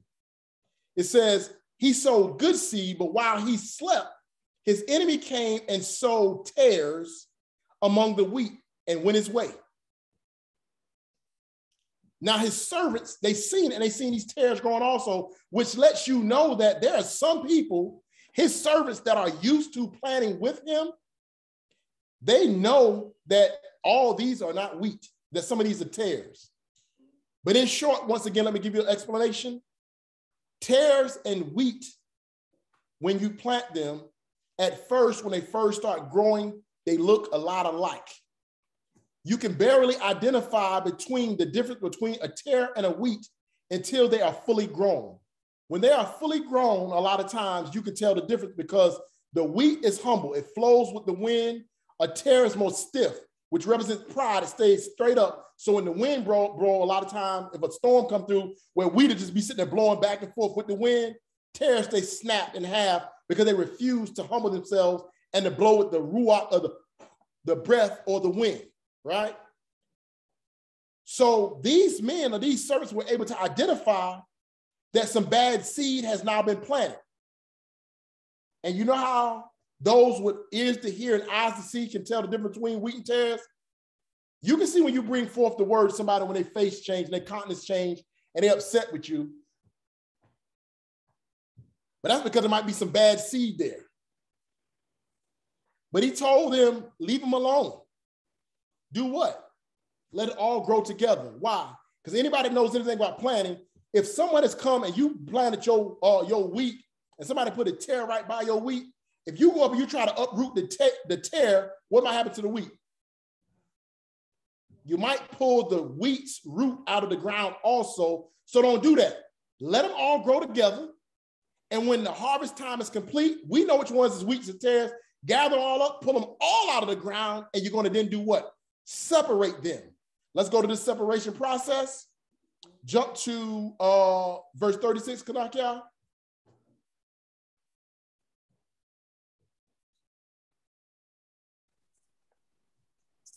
Then Yahushua sent the multitude away and went into the house. And his disciples came unto him, saying, declare unto us the parable of the tares of the field. He answered and said unto them, he that soweth this good seed is the Son of Man. The field is the world. The good seed are the children of the kingdom. But the tares, the children of the kingdom. Come on, read on. But the tares are the children of the wicked one. The enemy that sowed them is the devil. The harvest is the end of the world, and the reapers are the angels. As therefore the tares are gathered and burnt in the fire, so shall it be in the end of this world. The Son of Man shall send forth his angels, and they shall gather out of his kingdom all things that offend, and them which do iniquity, and shall cast them into a furnace of fire. There should be wailing and gnashing of teeth. Then shall the righteous shine forth as the sun in the kingdom of their Father. Who have ears to hear, let him hear. All right, there we go again. Now, he that have ears to hear, let him hear. So in closing, Mr. Bakar, let us hear this. He says, he was now explaining the parable of the sower of the tares and the wheat. It says, he that soweth the good seed is the Son of Man. So he that's putting forth this good word, this good characteristic, this good behavior, that's walking in the character of Yah, that's walking in the image of Yah. The field is the world. So everybody that's in the world, you either receiving of the good seed or the bad seed, but this stuff is going out. And so we know that the prince of darkness is actually trying to do what? Plant as much seed of wickedness as he possibly can. The field is the world. The good seed are the children of the kingdom. The good seed are the children of the kingdom, but the tares are the children of the wicked one. The enemy sold them is the devil, and the harvest is the end of the world. And at the end of the world, when this harvest takes place, we're going to gather them all. I want you to separate the wheat from the tares. And what we're going to do to those tares, we're going to burn them. But you bring those wheat into my barn, into my house, into my storehouse. Now let's go back to Mitzrayim. Stay in your house. Get your lamb on the 10th day without spot or blemish. On the 14th day, you kill it between the evenings. You put the blood on the doorpost. Your firstborn will be spared. Y'all need to be in the house. Those that are without, all the firstborn was going to be what? Killed to destroy. Mishpachah, it says, the field is the world, the good seed are the children of the kingdom, but the tares are the children of the wicked one. I have a two-part question now. Seed are you, and whose seed are you? What seed are you, and whose seed are you? And for all the questions that we've asked today in the lesson from Zaqen Yaiqab to now, are we rescuable? Why or why not? Am I good ground? Why or why not? What is hindering me from giving Yah my best? Am I good seed or am I bad seed? Am I a child of the Most High Yah or am I a tear of Shaitan? Mishpachah, this is where I'm going to close at. I hope it's been understood that we need to be examining ourselves while going through this purging process with these questions in mind. Am I rescuable? Am I one that Yah will tell me things? As he told Abraham, who kept his commandments and said, I know that he will raise his house aright. He will dedicate his children to me. He's going to teach my laws in his house. Therefore, I'm going to let him know what I'm going to do. As Mashiach said in the Brit Kadashah, he that have ears to hear what the Ruach or the Spirit has said. Will we be delivered because we've made the proper changes, because we understand the call of the parables that's being spoken? In the end times, will we understand the sound of the shofar that's being blown? Do we understand the signs that's in the erects in the earth today with what's going on around us? Do we have the spirit of fear, and why? Because unto us is given to know the mysteries of the kingdom of Shemayim. So my last question is, are you kingdom-minded? And the second part to that is, as us to the others, why or why not? I hope this word has been well edified. I hope it's been well received. Mishpachah, as we are purging ourselves in advance for the Moedim that's coming up, let us be able to offer ourselves before the Most High without leaven. 7 days shall we eat unleavened bread, and we're not to present ourselves before him with leaven. So let us be examining ourselves. Let us be breaking up our ground. Let us go in and get all that stuff that's been planted at night, the stuff that we like, oh boy, when did this get planted? When did the adversary plant this into my mindset? And start getting all that stuff back out of us, so that we can be ready to receive of the Ruach of the Most High Yah at the beginning of our new year. With that, Mishpachah, I give all praise, honor, and esteem to the Most High Yah. Hope it's been well edified and well received. And I'm going to yield at this time. All praises, all honor, all esteem. Before we do any praise, if anybody has any praise on their hearts in reference to the message, I'm going to ask at this time, I'm going to ask the three elder imams, which is Elder Imam Audrey, Imam Newkirk, and Imam Shoshana, and I'm going to open it to the Zaqen after that. But I want to ask the Adonai Imams, Emot. So I'm starting with Imam Audrey. Are there any words that you have before we go forward? First of all, I have to say, ouch. Toe, 2-minute warning, and toe message. I just love a message that forces me to do a self-examination. You know, oftentimes we just want to hear a good word, something that make us feel good, what have you. But a lot of times we need something that's going to make us examine ourselves. And I know we want to think the best of ourselves and think that we are good soil and good seed. But all I can say is I still have some reading I need to do. Praise Yah for the word. Praise Yah, praise Yah. Hallelujah. Thank you for your words, Iman. Thank you for your words. Hallelujah. Iman Newkirk. Praise Yah. Shabbat Shalom.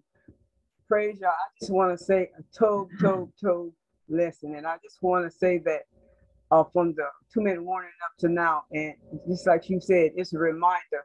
I know back in the day, I sought Yah for everything, even to the things that I put on. Everything was coming first for him. And somehow or another, I had got slack. And I'm asking up, because I was in bed last night after that word, it brought tears to my eyes. Because he always was first in my life. I didn't let nothing come before him, even my husband, my children, friends, or family. Always, everything I did, I asked him about, even when I went out to shop, where to go at the shop and everything. He was always first in my life. And I just thank and praise y'all for how you bringing this word forth. And I want to be good soul. And that's what I always used to tell myself. When people see me, I want them to see Yah. And so I have even had an incident when I first come in this walk, and I always wear my fringes when I go out. And it's true about the fringes, because it's been, I guess it's been about 5 or 6 years ago. I was in Walmart and something had happened between me and one of the employees there. And I was getting ready to go off, and I happened to look down and I saw my fringes, and I said, no, I cannot act like this. And so that's why I continue to wear my fringes, because it's always a reminder who I am, and I know I belong to him. I was bought with a price. It's not about me, and I want to serve him. And I thank you for how you're bringing this word out. And even though it reminded me when I only have one child, and when I had that one child, I had dedicated her back to the Most High. Back and then I said, God. And I just thank you for how you're bringing this out. So it's not, I like how you say that, radical. I now understand it's not radical. This is what I should be doing. Praise y'all, praise y'all. Tov blessing. I yield. Oh, praise, honor, esteem be to the Most High. Barak is Kodash's name. Toda for your words as well, Iman. Hallelujah, hallelujah. Iman Shoshan, I just seen you go off air. You were next. No, I'm here. Okay. I'm trying to get back here. There we go. I touched something and it went out when I was picking up my phone. Tov, word and 2-minute warning. They were in sync together. It is the time that we need these words that are being taught now. It's the season because of where we're at right now. We need to remember and know who we are. We need to know that we are who we are and be confirmed within ourselves through the word, and our actions and our deeds line up with the Torah and with the Ruach HaKodesh. We need to examine ourselves daily. And this word reminds us to do that. And I'm thankful for how the Ruach has been leading both of you as to giving us what we need, the food we need, the nourishment we need, the motivation that we need also. Hallelujah for the Torah. Hallelujah for your teachings. Hallelujah for the leading of the Ruach HaKodesh. Tov lesson. Tov 2-minute warning. I yield. Hallelujah, hallelujah, hallelujah. All praise, honor, esteem be to the Most High, Yah. Hallelujah, hallelujah. And thank you for your words as well, Imam. Hallelujah. And before I open it to the Zaqen, I will say that I do believe, just when someone looks at us, they should feel that we're good ground, because I do believe the majority of us are good ground. But it said if some had 30-fold, some 60-fold, some 100-fold. And when we read further on, it said to those that hath, more was given. And to those that wasn't doing anything, it was taken away. So if we've reached our 30-fold mark, we need to always be increasing and just make sure we continue to keep the weeds out of our ground. So hallelujah, hallelujah. We just need to always continually do better. Praise Yah, praise Yah. Thank you, Imams, for your words. So at this time, I'm going to open the floor to the Zaqen, Yaiqab, Hanayah, and Eliyahu. At this time, if y'all have any words.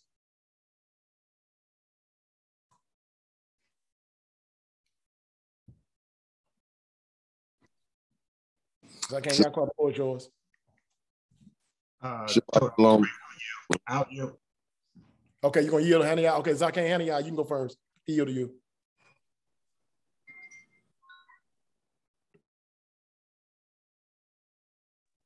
Don't, Hanayah, we can't hear you anymore if you speak. He said, you go and go. Did he get dropped off? Oh no, I'm here. I heard the ox start talking. I didn't know if you could hear me. I think the mic was off. Shabbat shalom to each one of my family members. Ima, I love you. Tov lesson. The 2-minute warning set the tone. What the Tov lesson is that we need to understand so much about the ground. So if we understand about that ground, that we are that ground, and that it's necessary to, like, if I'm planting, you use the terms, if we planting something, we need to understand that the ground just doesn't stay the same.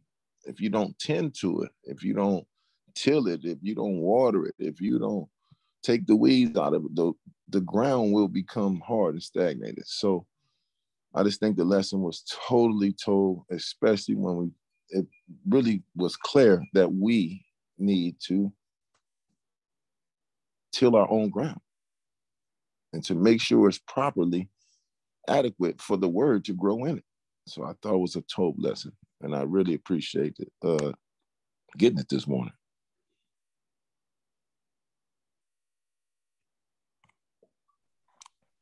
Hallelujah. I love you. I love you too, Adon. Toda for your words, Toda for your words of wisdom. Toda, Adon. Hallelujah. I already know what Yaiqab is going to say. Zaqen, Eliyahu, you go first. Shabbat Shalom, Mishpachah. I love it seeing the relay that takes place each of these Shabbats. The 2-minute warning and then that which follows up. It's like a relay, beautifully executed.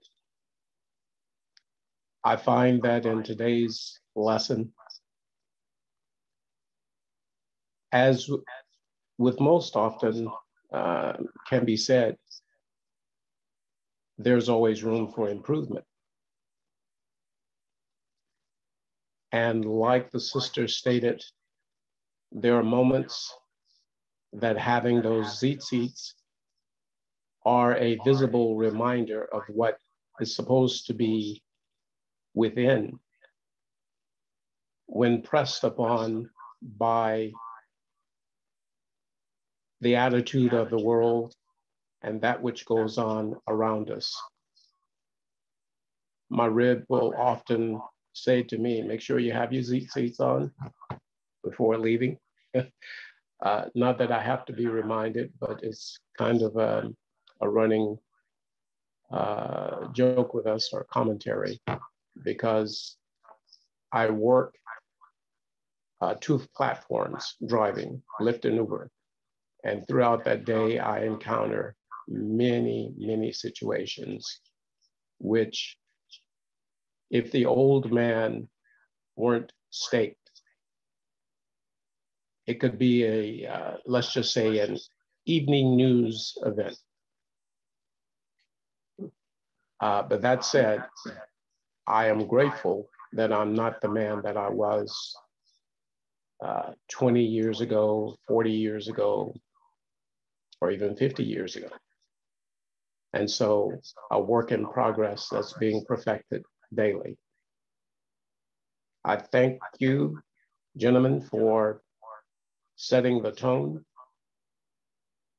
the admonition given to continue to break up that fallow ground. Because when the word and the watering of the Ruach comes about, we should bring forth a good harvest, because good seed indeed has been planted.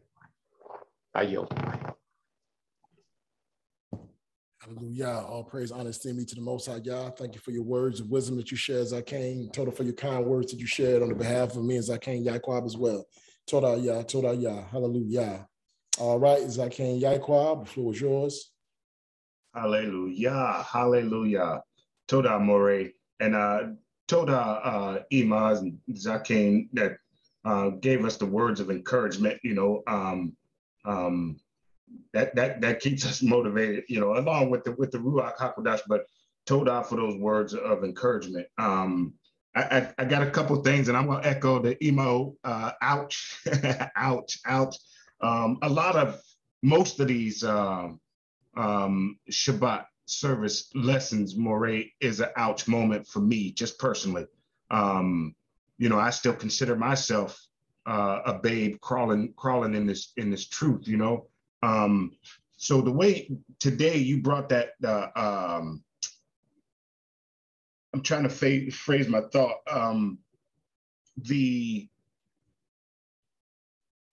Oh man, I'm drawing a blank on the thought here about the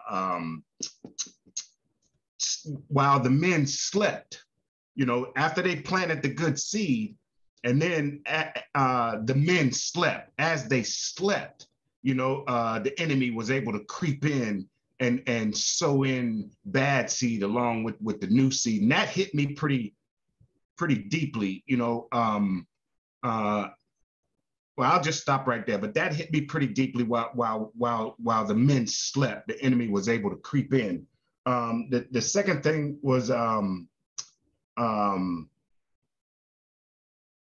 experiencing what it feels like to really garden, to plant seed and then nurture. Well, to bring that seed up to the point where it's producing fruit. And I think that the Most High and Yahawadah use those agricultural, because that's the kind of people we were when we connect back into our culture and our heritage. I'm trying to say, if you have not, even if you can just grab like a 5-gallon bucket and amend that soil, make that soil ready to receive some seed and plant some seed, a lot of these parables that we read in the Bible starts to come to life. About 4 years ago now, I wanted to plant some grapes. I planted 2 different grapevines, and I'm telling you, going out there and preparing that soil, and then, like Moreh said, making sure you kick the rocks out, because every time you go out there, there's weeds growing up where you thought you laid down enough fabric to keep the weed from coming through. You mulched it and all of that stuff, and it's not enough. While you were in the house sleeping, those weeds and those grass started to grow up in what you thought you had protected. So Todah, Moreh, the way you brought that lesson out. And I would encourage everybody, if you have not tried to plant a seed, just grab you like a 5-gallon or a 3-gallon bucket and then see what it takes to produce fruit. Hallelujah, hallelujah. Hallelujah, hallelujah. Todah for that, Zaqen. Todah for the 2-minute warning. And we say get a 5-gallon bucket and just try it, huh? so Todah for that. Todah for that. All right, Mishpachah, we give all praise, honor, esteem to the Most High. At this time, before we close out, if anyone has any praise on their heart, any words, we're not gonna open the floor. We're gonna open the floor because we still want to make sure we're able to give praise to the Most High. So the floor is open. If anyone had any praise on their heart at this time, any words on your heart, we're gonna open the floor for a few moments before we close out with the mitzvot and tefillah.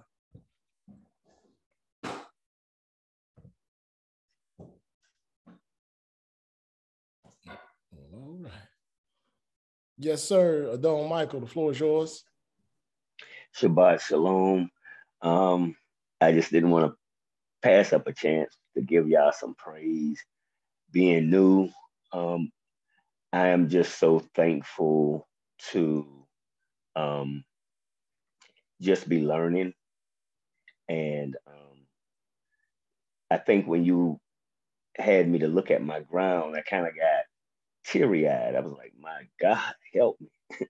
I need some real help here. But I thank you that I'm in a place where I truly believe I can get the help that he has for me. And I'm just still pushing through. I know that Yah is good, and I'm in the right place. So I just give all the praise to Yah. I just thank Yah for all of those that are in their respective places, the imams, the elders, and I yield. Hallelujah, hallelujah. Total for your share, Adon.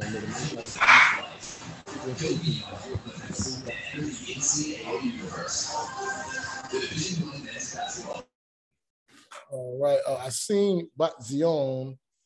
Did you still want the floor, Koti, or did you put your hand down purposely?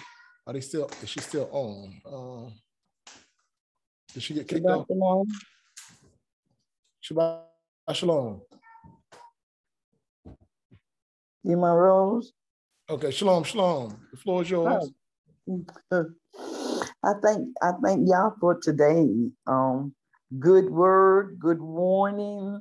It really showed me some areas in my life, and I never heard it explain those parables like they were today. And so it was such a blessing and gave me some understanding better about the planting and the grounds. And I think y'all this week, I had a birthday, and I just thank Yah for that, where he brought me from. I thank Yah for the place that I'm at now. I thank Yah for the you who speak it in my life. It's so powerful to hear it come from out of a man's mouth, a man of God mouth, the word of God that is so powerful, that helps make you really look at yourself, at myself, and I yield. Hallelujah, hallelujah, hallelujah. First of all praise, honor, esteem be to the Most High Yah. May he forever be esteemed.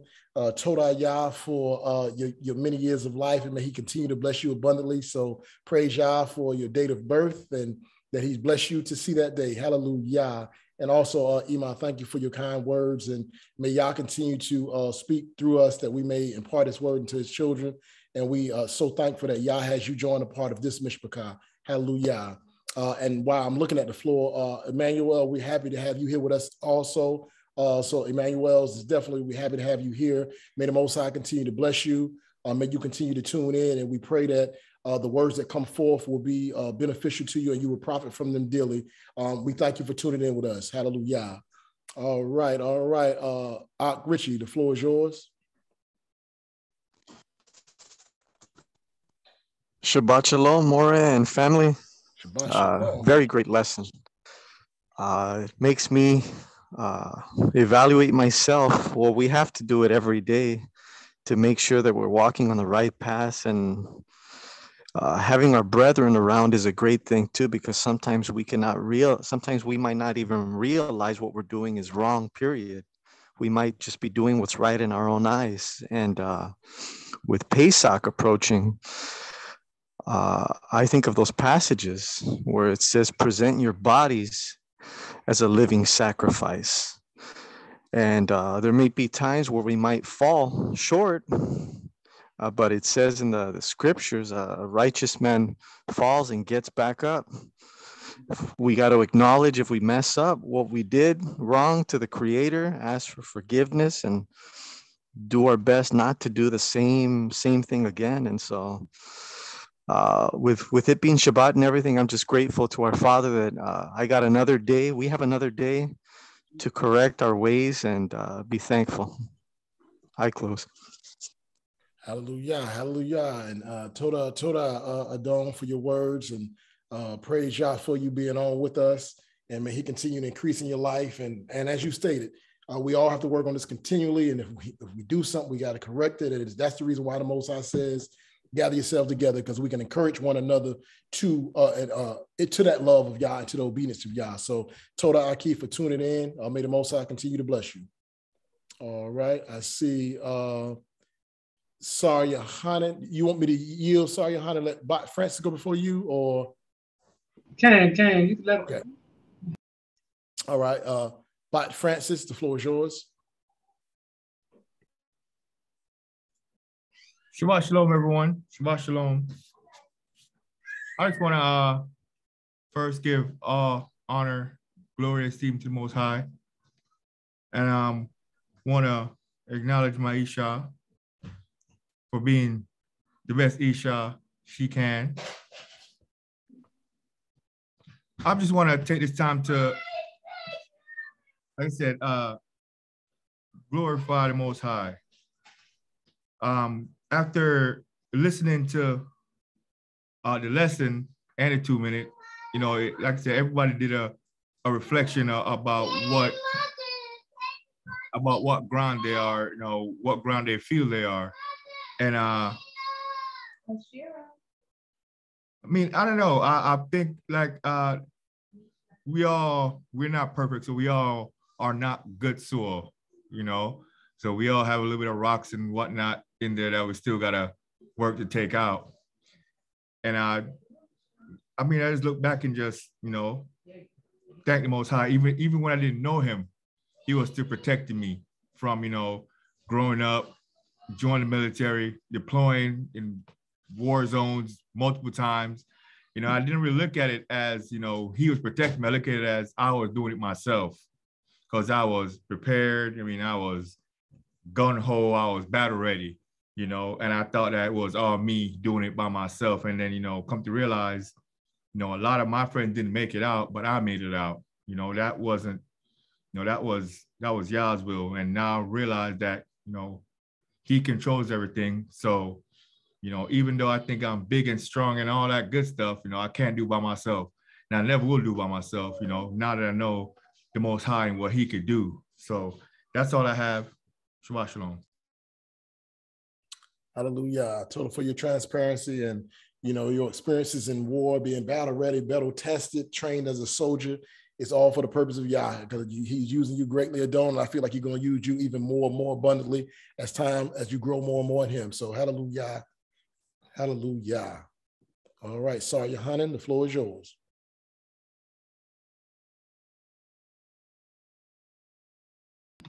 Shabbat shalom, Mr. Carr, Shabbat shalom. Want to say, get Austin told praises to the Most High Yah. This is a told Shabbat lesson from your Moreh, told 2 minute warning for the Zaqen. I just wanted to share some good news for Mr. Carr. You know, it's how the Most High worked. Last Friday, I had an interview with the VA up in Durham, North Carolina. Monday, I get a call and say, hey, you hired. You gave me an offer. So hallelujah. Probably the next couple of months, I'll be moving to North Carolina. They get me close to the North Carolina family and the Virginia family. They're 2 hours apart. So hallelujah. I'm excited about that, you know.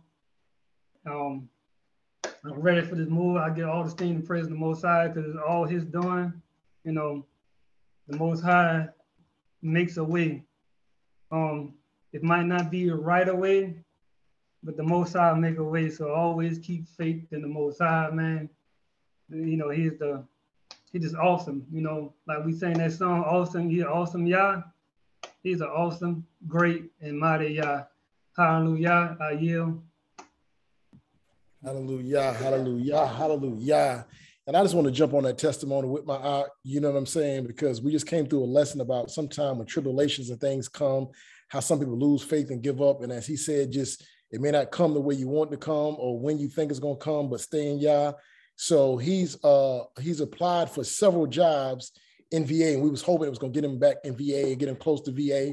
And he was trying, and, you know, for whatever reason, it didn't go through. And this third time, and we would pray before each time. And this time he got there in North Carolina, and now he's coming to North Carolina. Hallelujah, hallelujah. But like you said, it puts him in between both Knesset here in North Carolina and in VA. So a couple of hours either way he can be to either Knesset, you know. So I just praise Yah that Yah placed him, you know, in a perfect location. He's in between everyone. And also for us to get some work established right there in Durham, North Carolina, because we have a representative right there in Durham, North Carolina, which has a lot of people there. So praise Yah, praise Yah. I'm so happy for my aunt. So happy to have him closer to us because, you know, Sar Yohanan is the reason why so many of us join together, and he makes sure everyone's in the know. So can y'all just imagine how much better it's going to be with him even closer to us? So hallelujah, man. I'm so happy for that. That is definitely a praise report, and I'm so happy for him. All praise be to the Most High, but he stayed steadfast. Each time that it was not the time, he didn't get down. He just like kept it moving and kept it pushing, you know, and he stayed the same George Yohanan we know him to be. So praise Yah that he came through, and he's a testimony that's living and walking before us with how Yah works. So hallelujah, hallelujah, all in Yah's time, and praise Yah. All right, Batzion, I see your hand up. I believe you was first. No, Beaz first. It was Beaz first, and then Beaz family, and then we give it back to you, Batzion. Shabbat shalom, everybody. Shabbat shalom. We're currently outside. I'm gonna sing a new song that I was gonna save it for Pesach, but I feel like it's a good song. It talks about cycles and how even if we don't learn from our mistakes, and even though we don't change anything that we're supposed to change, the adversary will use that and keep us in cycles. So you guys can hear me, right? Can we can hear you, sweetie. All right. So that Didn't I conquer this last year? Tell me what I missed, 'cause I fear that it's coming back up again. Must be something I ate, some song, some show, some hate. See, the devil wants to extend the game, free throws.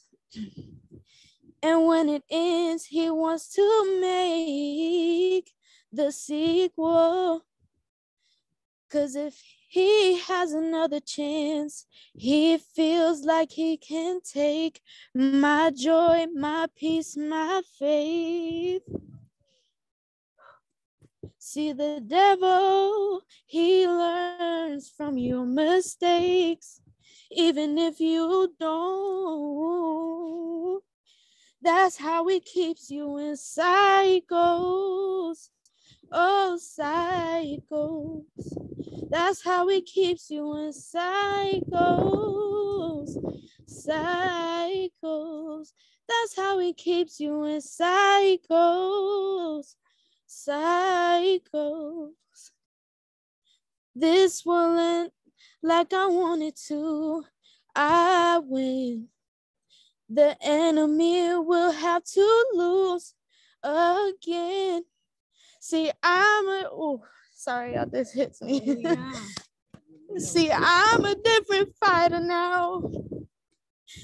And I have Yah to thank, 'cause his joy is my strength. Hallelujah.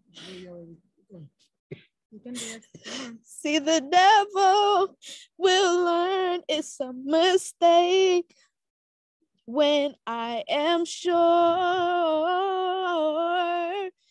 that I'm not going in cycles. I'm not going in cycles. I'm gonna break these cycles. I'm gonna break these cycles. I'm not going in cycles.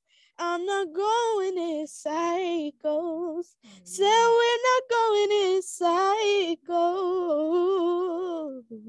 Cycles. Oh, so yeah, help me be free from all of my past sins. See, your love is enough to make me new and help me in these cycles. Help me in these cycles. Oh, yeah, help me in these cycles. I need you in these cycles. I rebuke them in the name of Yah. Oh, cycles. See, I'm not going in cycles. I refuse it in the name. I'm not going in cycles. Oh, all I'm saying is cycles. Oh, I'm not going in these cycles. See, there is power in the name of Yahweh. Hallelujah. See, there is power in the name of Yahweh to break every cycle, to break every cycle. See, there is power in the name of Yahweh. There is power in the name of Yahweh to break every cycle, to break all these cycles, to break all these cycles, these generational cycles, these financial cycles, these painful cycles. So we're not going in cycles. We won't allow it. We're not going in cycles. Hallelujah. Hallelujah. Hallelujah. Hallelujah, hallelujah, hallelujah. That was perfect timing. Praise be to the Most High. We're not going in cycles. We got to get you in the studio. We got to get you in the studio. Hallelujah. All right, Batzion, Batzion, floor is yours, Akoti.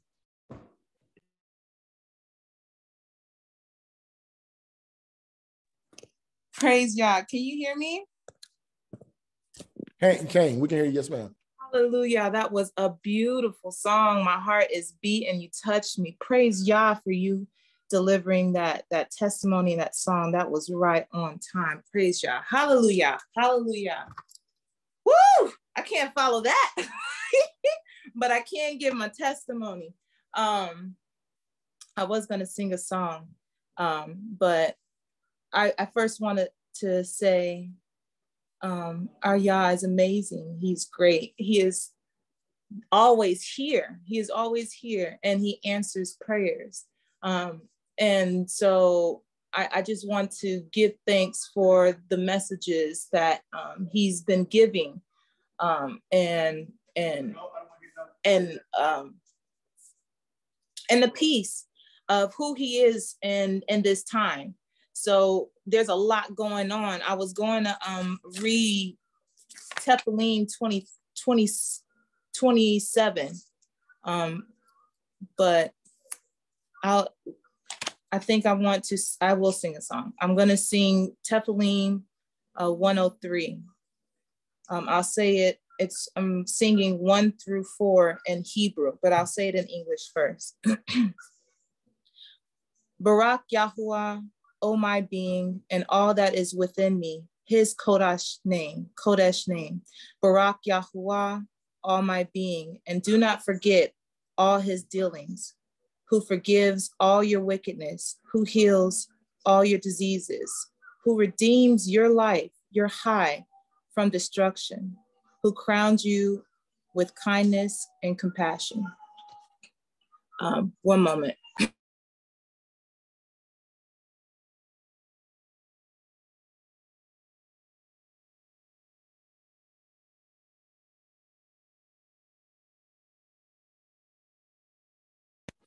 Okay.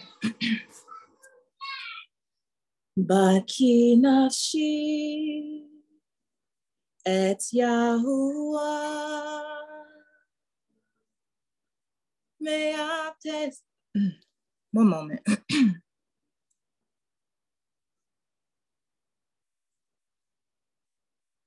Baki nafshi et Yahuwah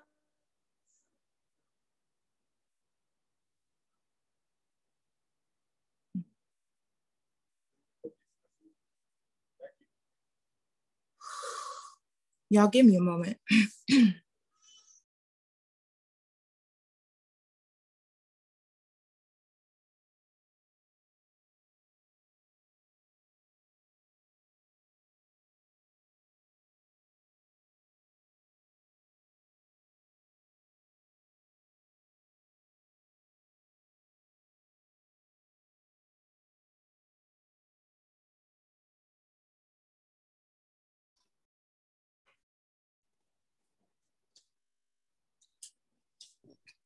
You got it. I'm sorry. I can't sing. You got it. You can always say it. You got it, Koti. Baki nafshi et Yahuwah ve'ahisheki kol kamucho.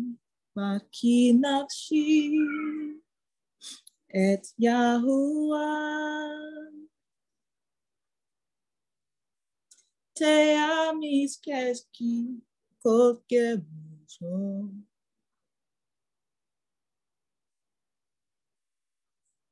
Hasolea.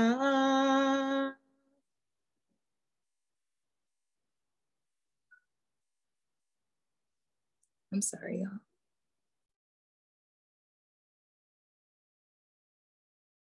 Hallelujah, hallelujah. That was beautiful, my sister. That was beautiful. That was beautiful. Hallelujah. Nothing to be sorry about. Praise Yah, praise Yah. Hallelujah, hallelujah. Ima, Audrey, the floor is yours. Hallelujah. Shabbat Shalom again. I want to offer an offering to Yah through song, but first I want to comment on something that Yaiqab was saying. A couple of years ago, I tried my hand at gardening, and I did the large containers. I had like 4 containers, and I tried to follow the instructions and do what I was supposed to do, but it's a lot of work involved. And it was suggested that I add fertilizer, and it was suggested that I use cow manure or horse manure or chicken manure, and I decided, no, I don't want to do that. So I didn't get a good yield, and it was my own fault, you know, because if you plant a garden, there's work involved and you got to follow through. So I was discouraged and I didn't do anything last year, but this year I've already purchased my seeds and I'm trying it again this year. I'm not giving up. So pray for me, I'm gonna try it. I want to attempt to sing a portion of a song by Ron Canoli. I will come and bow down at your feet, Yahuwah. In your presence is fullness of joy.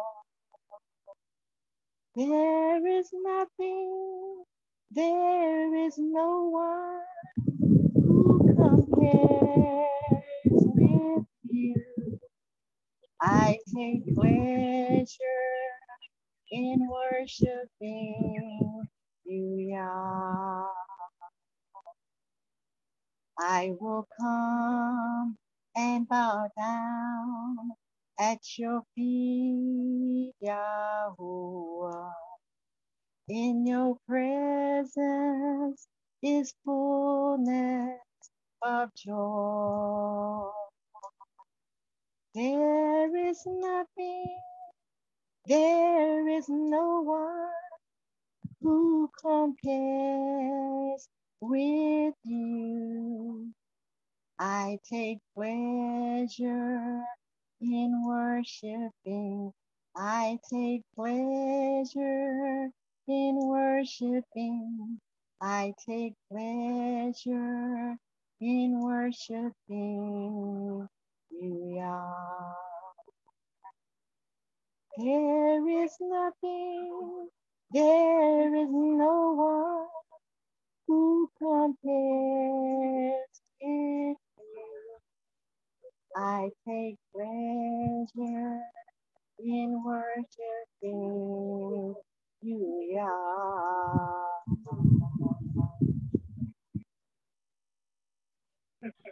Hallelujah. Hallelujah. Thanks for sharing, Ima. Thanks for sharing that. Hallelujah. Hallelujah.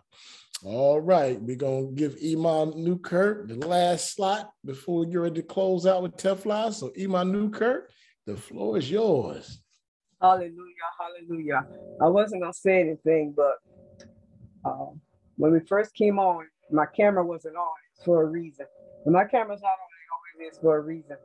And the reason was my blood pressure had dropped low.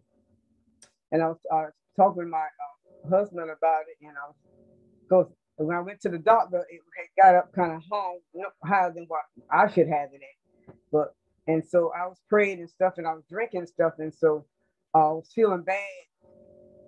And just the encouragement of the word and how you reminded me who I am in Yah.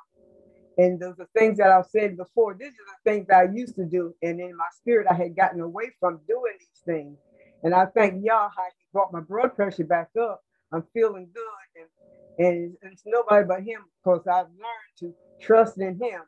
And sometimes I forget who I am. And just like it was an ouch moment, because Yah is so good to us. And all we got to do is lean and depend on him and trust him, because my blood pressure was 88/48. And that's kind of low. And it's making me feel bad. And so I just thank and praise Yah how it got back up. I know it's back up because I'm warm and not cold anymore. And I just thank and praise Yah for what he's doing. And I just thank and praise Yah for you and your choir, how y'all was bringing the spirit back in. And that's where I used to be at in the spirit. I did things always following the spirit. And for a while I had gotten away from it. So when I come in this walk, we didn't talk too much about the spirit. But I just thank Yah how y'all are bringing the spirit back into it and reminding me who I am. Praise y'all. Oh, praise, honor, esteem be to the Most High Yah. Toda Yah for making Ima feel better and bringing her blood pressure back to the point where it needs to be, that she feels well on your Shabbat. Thank you for your healing power and your healing presence, and that we save praise to the end so she can esteem your name. Everything happens for a reason in his time. I didn't know why we switched the order of service today, but we did. So praise Yah that you're feeling better and you're able to praise him at this time. Hallelujah, hallelujah, for us following the leading of his Ruach on this Yom. Hallelujah, hallelujah. Well, we're going to get ready to close out Mishpachah. I definitely enjoyed it with my Mishpachah always. Thank everyone for tuning in. And before we close, Ima, did you have anything you want to say before I turn it over to Sar Yohanan that will do the closing tefillah? Yes, I just want to make the usual announcement that the information regarding the Cash App will be in Telegram for anyone desiring to contribute tithes and offerings or to contribute to our Helping Hand ministry. Toda, and have an amazing week. Toda, Iman. All right, Sar Yohanan, if you will do the closing tefillah, and just so you will keep the emote in your prayers for the healing and everything like that. So Sar Yohanan, I now yield the floor to you. And everyone just do remember that Pesach or Passover is coming up. And Sar Yohanan already made the announcement last night. And I know sometimes we can sound like a broken record, but we need to know who plans on staying in the cabins ASAP, because it's hard to prepare for things when we don't know who's trying to do what. So if y'all could, as he's been requesting on several times, at least let us know who plans on staying in the cabins or not. And if you even plan on attending but not staying in the cabins, let us know that information ASAP. All right, Total Rabah. So Sar Yohanan, if you would, send up tefillah. Total Rabah, Aki, Total Rabah to everyone who shared today. Hallelujah. Hallelujah. Hallelujah. Blessed be Yahuwah Elohim, the Elohim of our forefather, Elohim of Abraham, Yitzhak, Yaiqab, the Elohim Yeshua HaMashiach, our salvation, and all your anointed ones that have gone before. We want to say Toda Yah, Toda Yah, Toda Yah, for another Shabbat day, Abba, for another Shabbat lesson, Abba, from the Zaqen and the Moreh, Abba. We want to say Toda Yah for the life of your servants, Abba. Let's continue putting the lessons together, continue teaching your children, continue trying to bring your children back to you, Abba. Abba, we pray for your healing hands, Abba, for our elders, Abba, for our imams, Abba, for our Zaqens, Abba, for your children, wherever they're going through, Abba. We asking you for your healing hands, Abba, to heal them, Abba, to lift them up, Abba, to make them whole again, Abba. We asking that from you, Abba. Oh, Almighty Yah, grant that we may come to you in the spirit, Abba, in love, Abba. Through your spirit, through your Ruach, Abba, gather us all, your children from the four corners of the earth, around our Elohim, the salvation of all mankind. The Abba, keep us in your hands and under your wings, because there's no savior but Yahuwah, our Elohim. Hallelujah. May our hearts become truly free, because you deliver us from all bondage to our own natures and to the world around us. As free people, from not just from the physical bondage, Abba, from the spiritual bondage also, Abba, breaking that yoke off our necks, Abba. May we be led safely through distress, fear, and want, through need and debt, Abba. May we become your happy, joyful children that you call us to be, Abba, who you has called to life, Abba. Because we are not discouraged by the struggle, but we will continue fighting joyfully for your kingdom until it could be revealed to the world, till the world can realize that you and only you is the true Elohim of this world, Abba.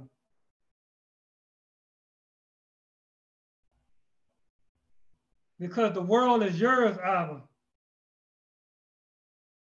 which is your creation. You created everything in this world, Abba.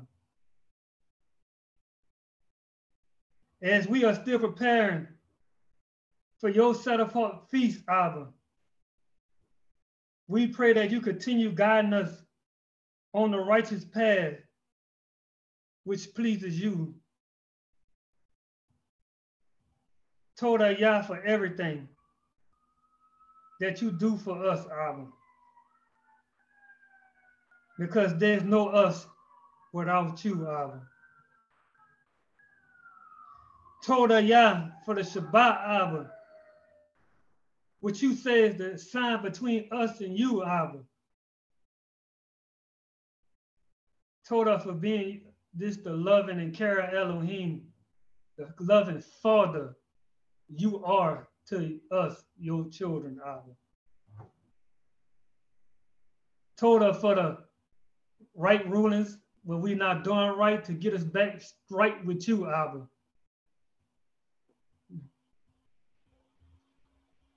We, your children, do not want to take you for granted, Abba.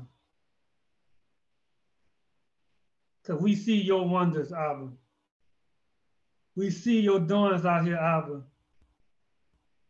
And we seen some of your judgments that you doing out here too, Abba. Abba, we just ask you to continue protecting us from the adversary, the ones that try to attack us, Abba. The ones that try to test us, Abba. The ones that try to lead us astray from you, Abba. We just ask you for your continued protection, Abba. Toda Yah, Toda Yah, Toda Yah. We love you, Abba. We serve you. We honor you, Almighty Yah. And we esteem your set apart name.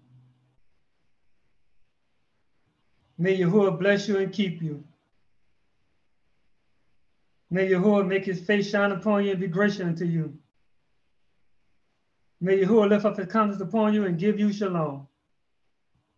Blessed be you, Yahuwah our Elohim. Blessed be the name Yahuwah Elohim. And blessed who come in the name Yahuwah Elohim. Everybody on this line say hallelujah, hallelujah, Hallelujah. Hallelujah. Hallelujah. Right. Hallelujah. Hallelujah. Mishpachah, we're going to say Shabbat Shalom to everyone. May you enjoy the rest of your Shabbat day. You know the day is a little bit longer, so get outside, enjoy the creation of Yah. If you have a nice, beautiful day outside, and we love you all, Mishpachah. I'm going to say Shabbat Shalom to the next time. Hallelujah.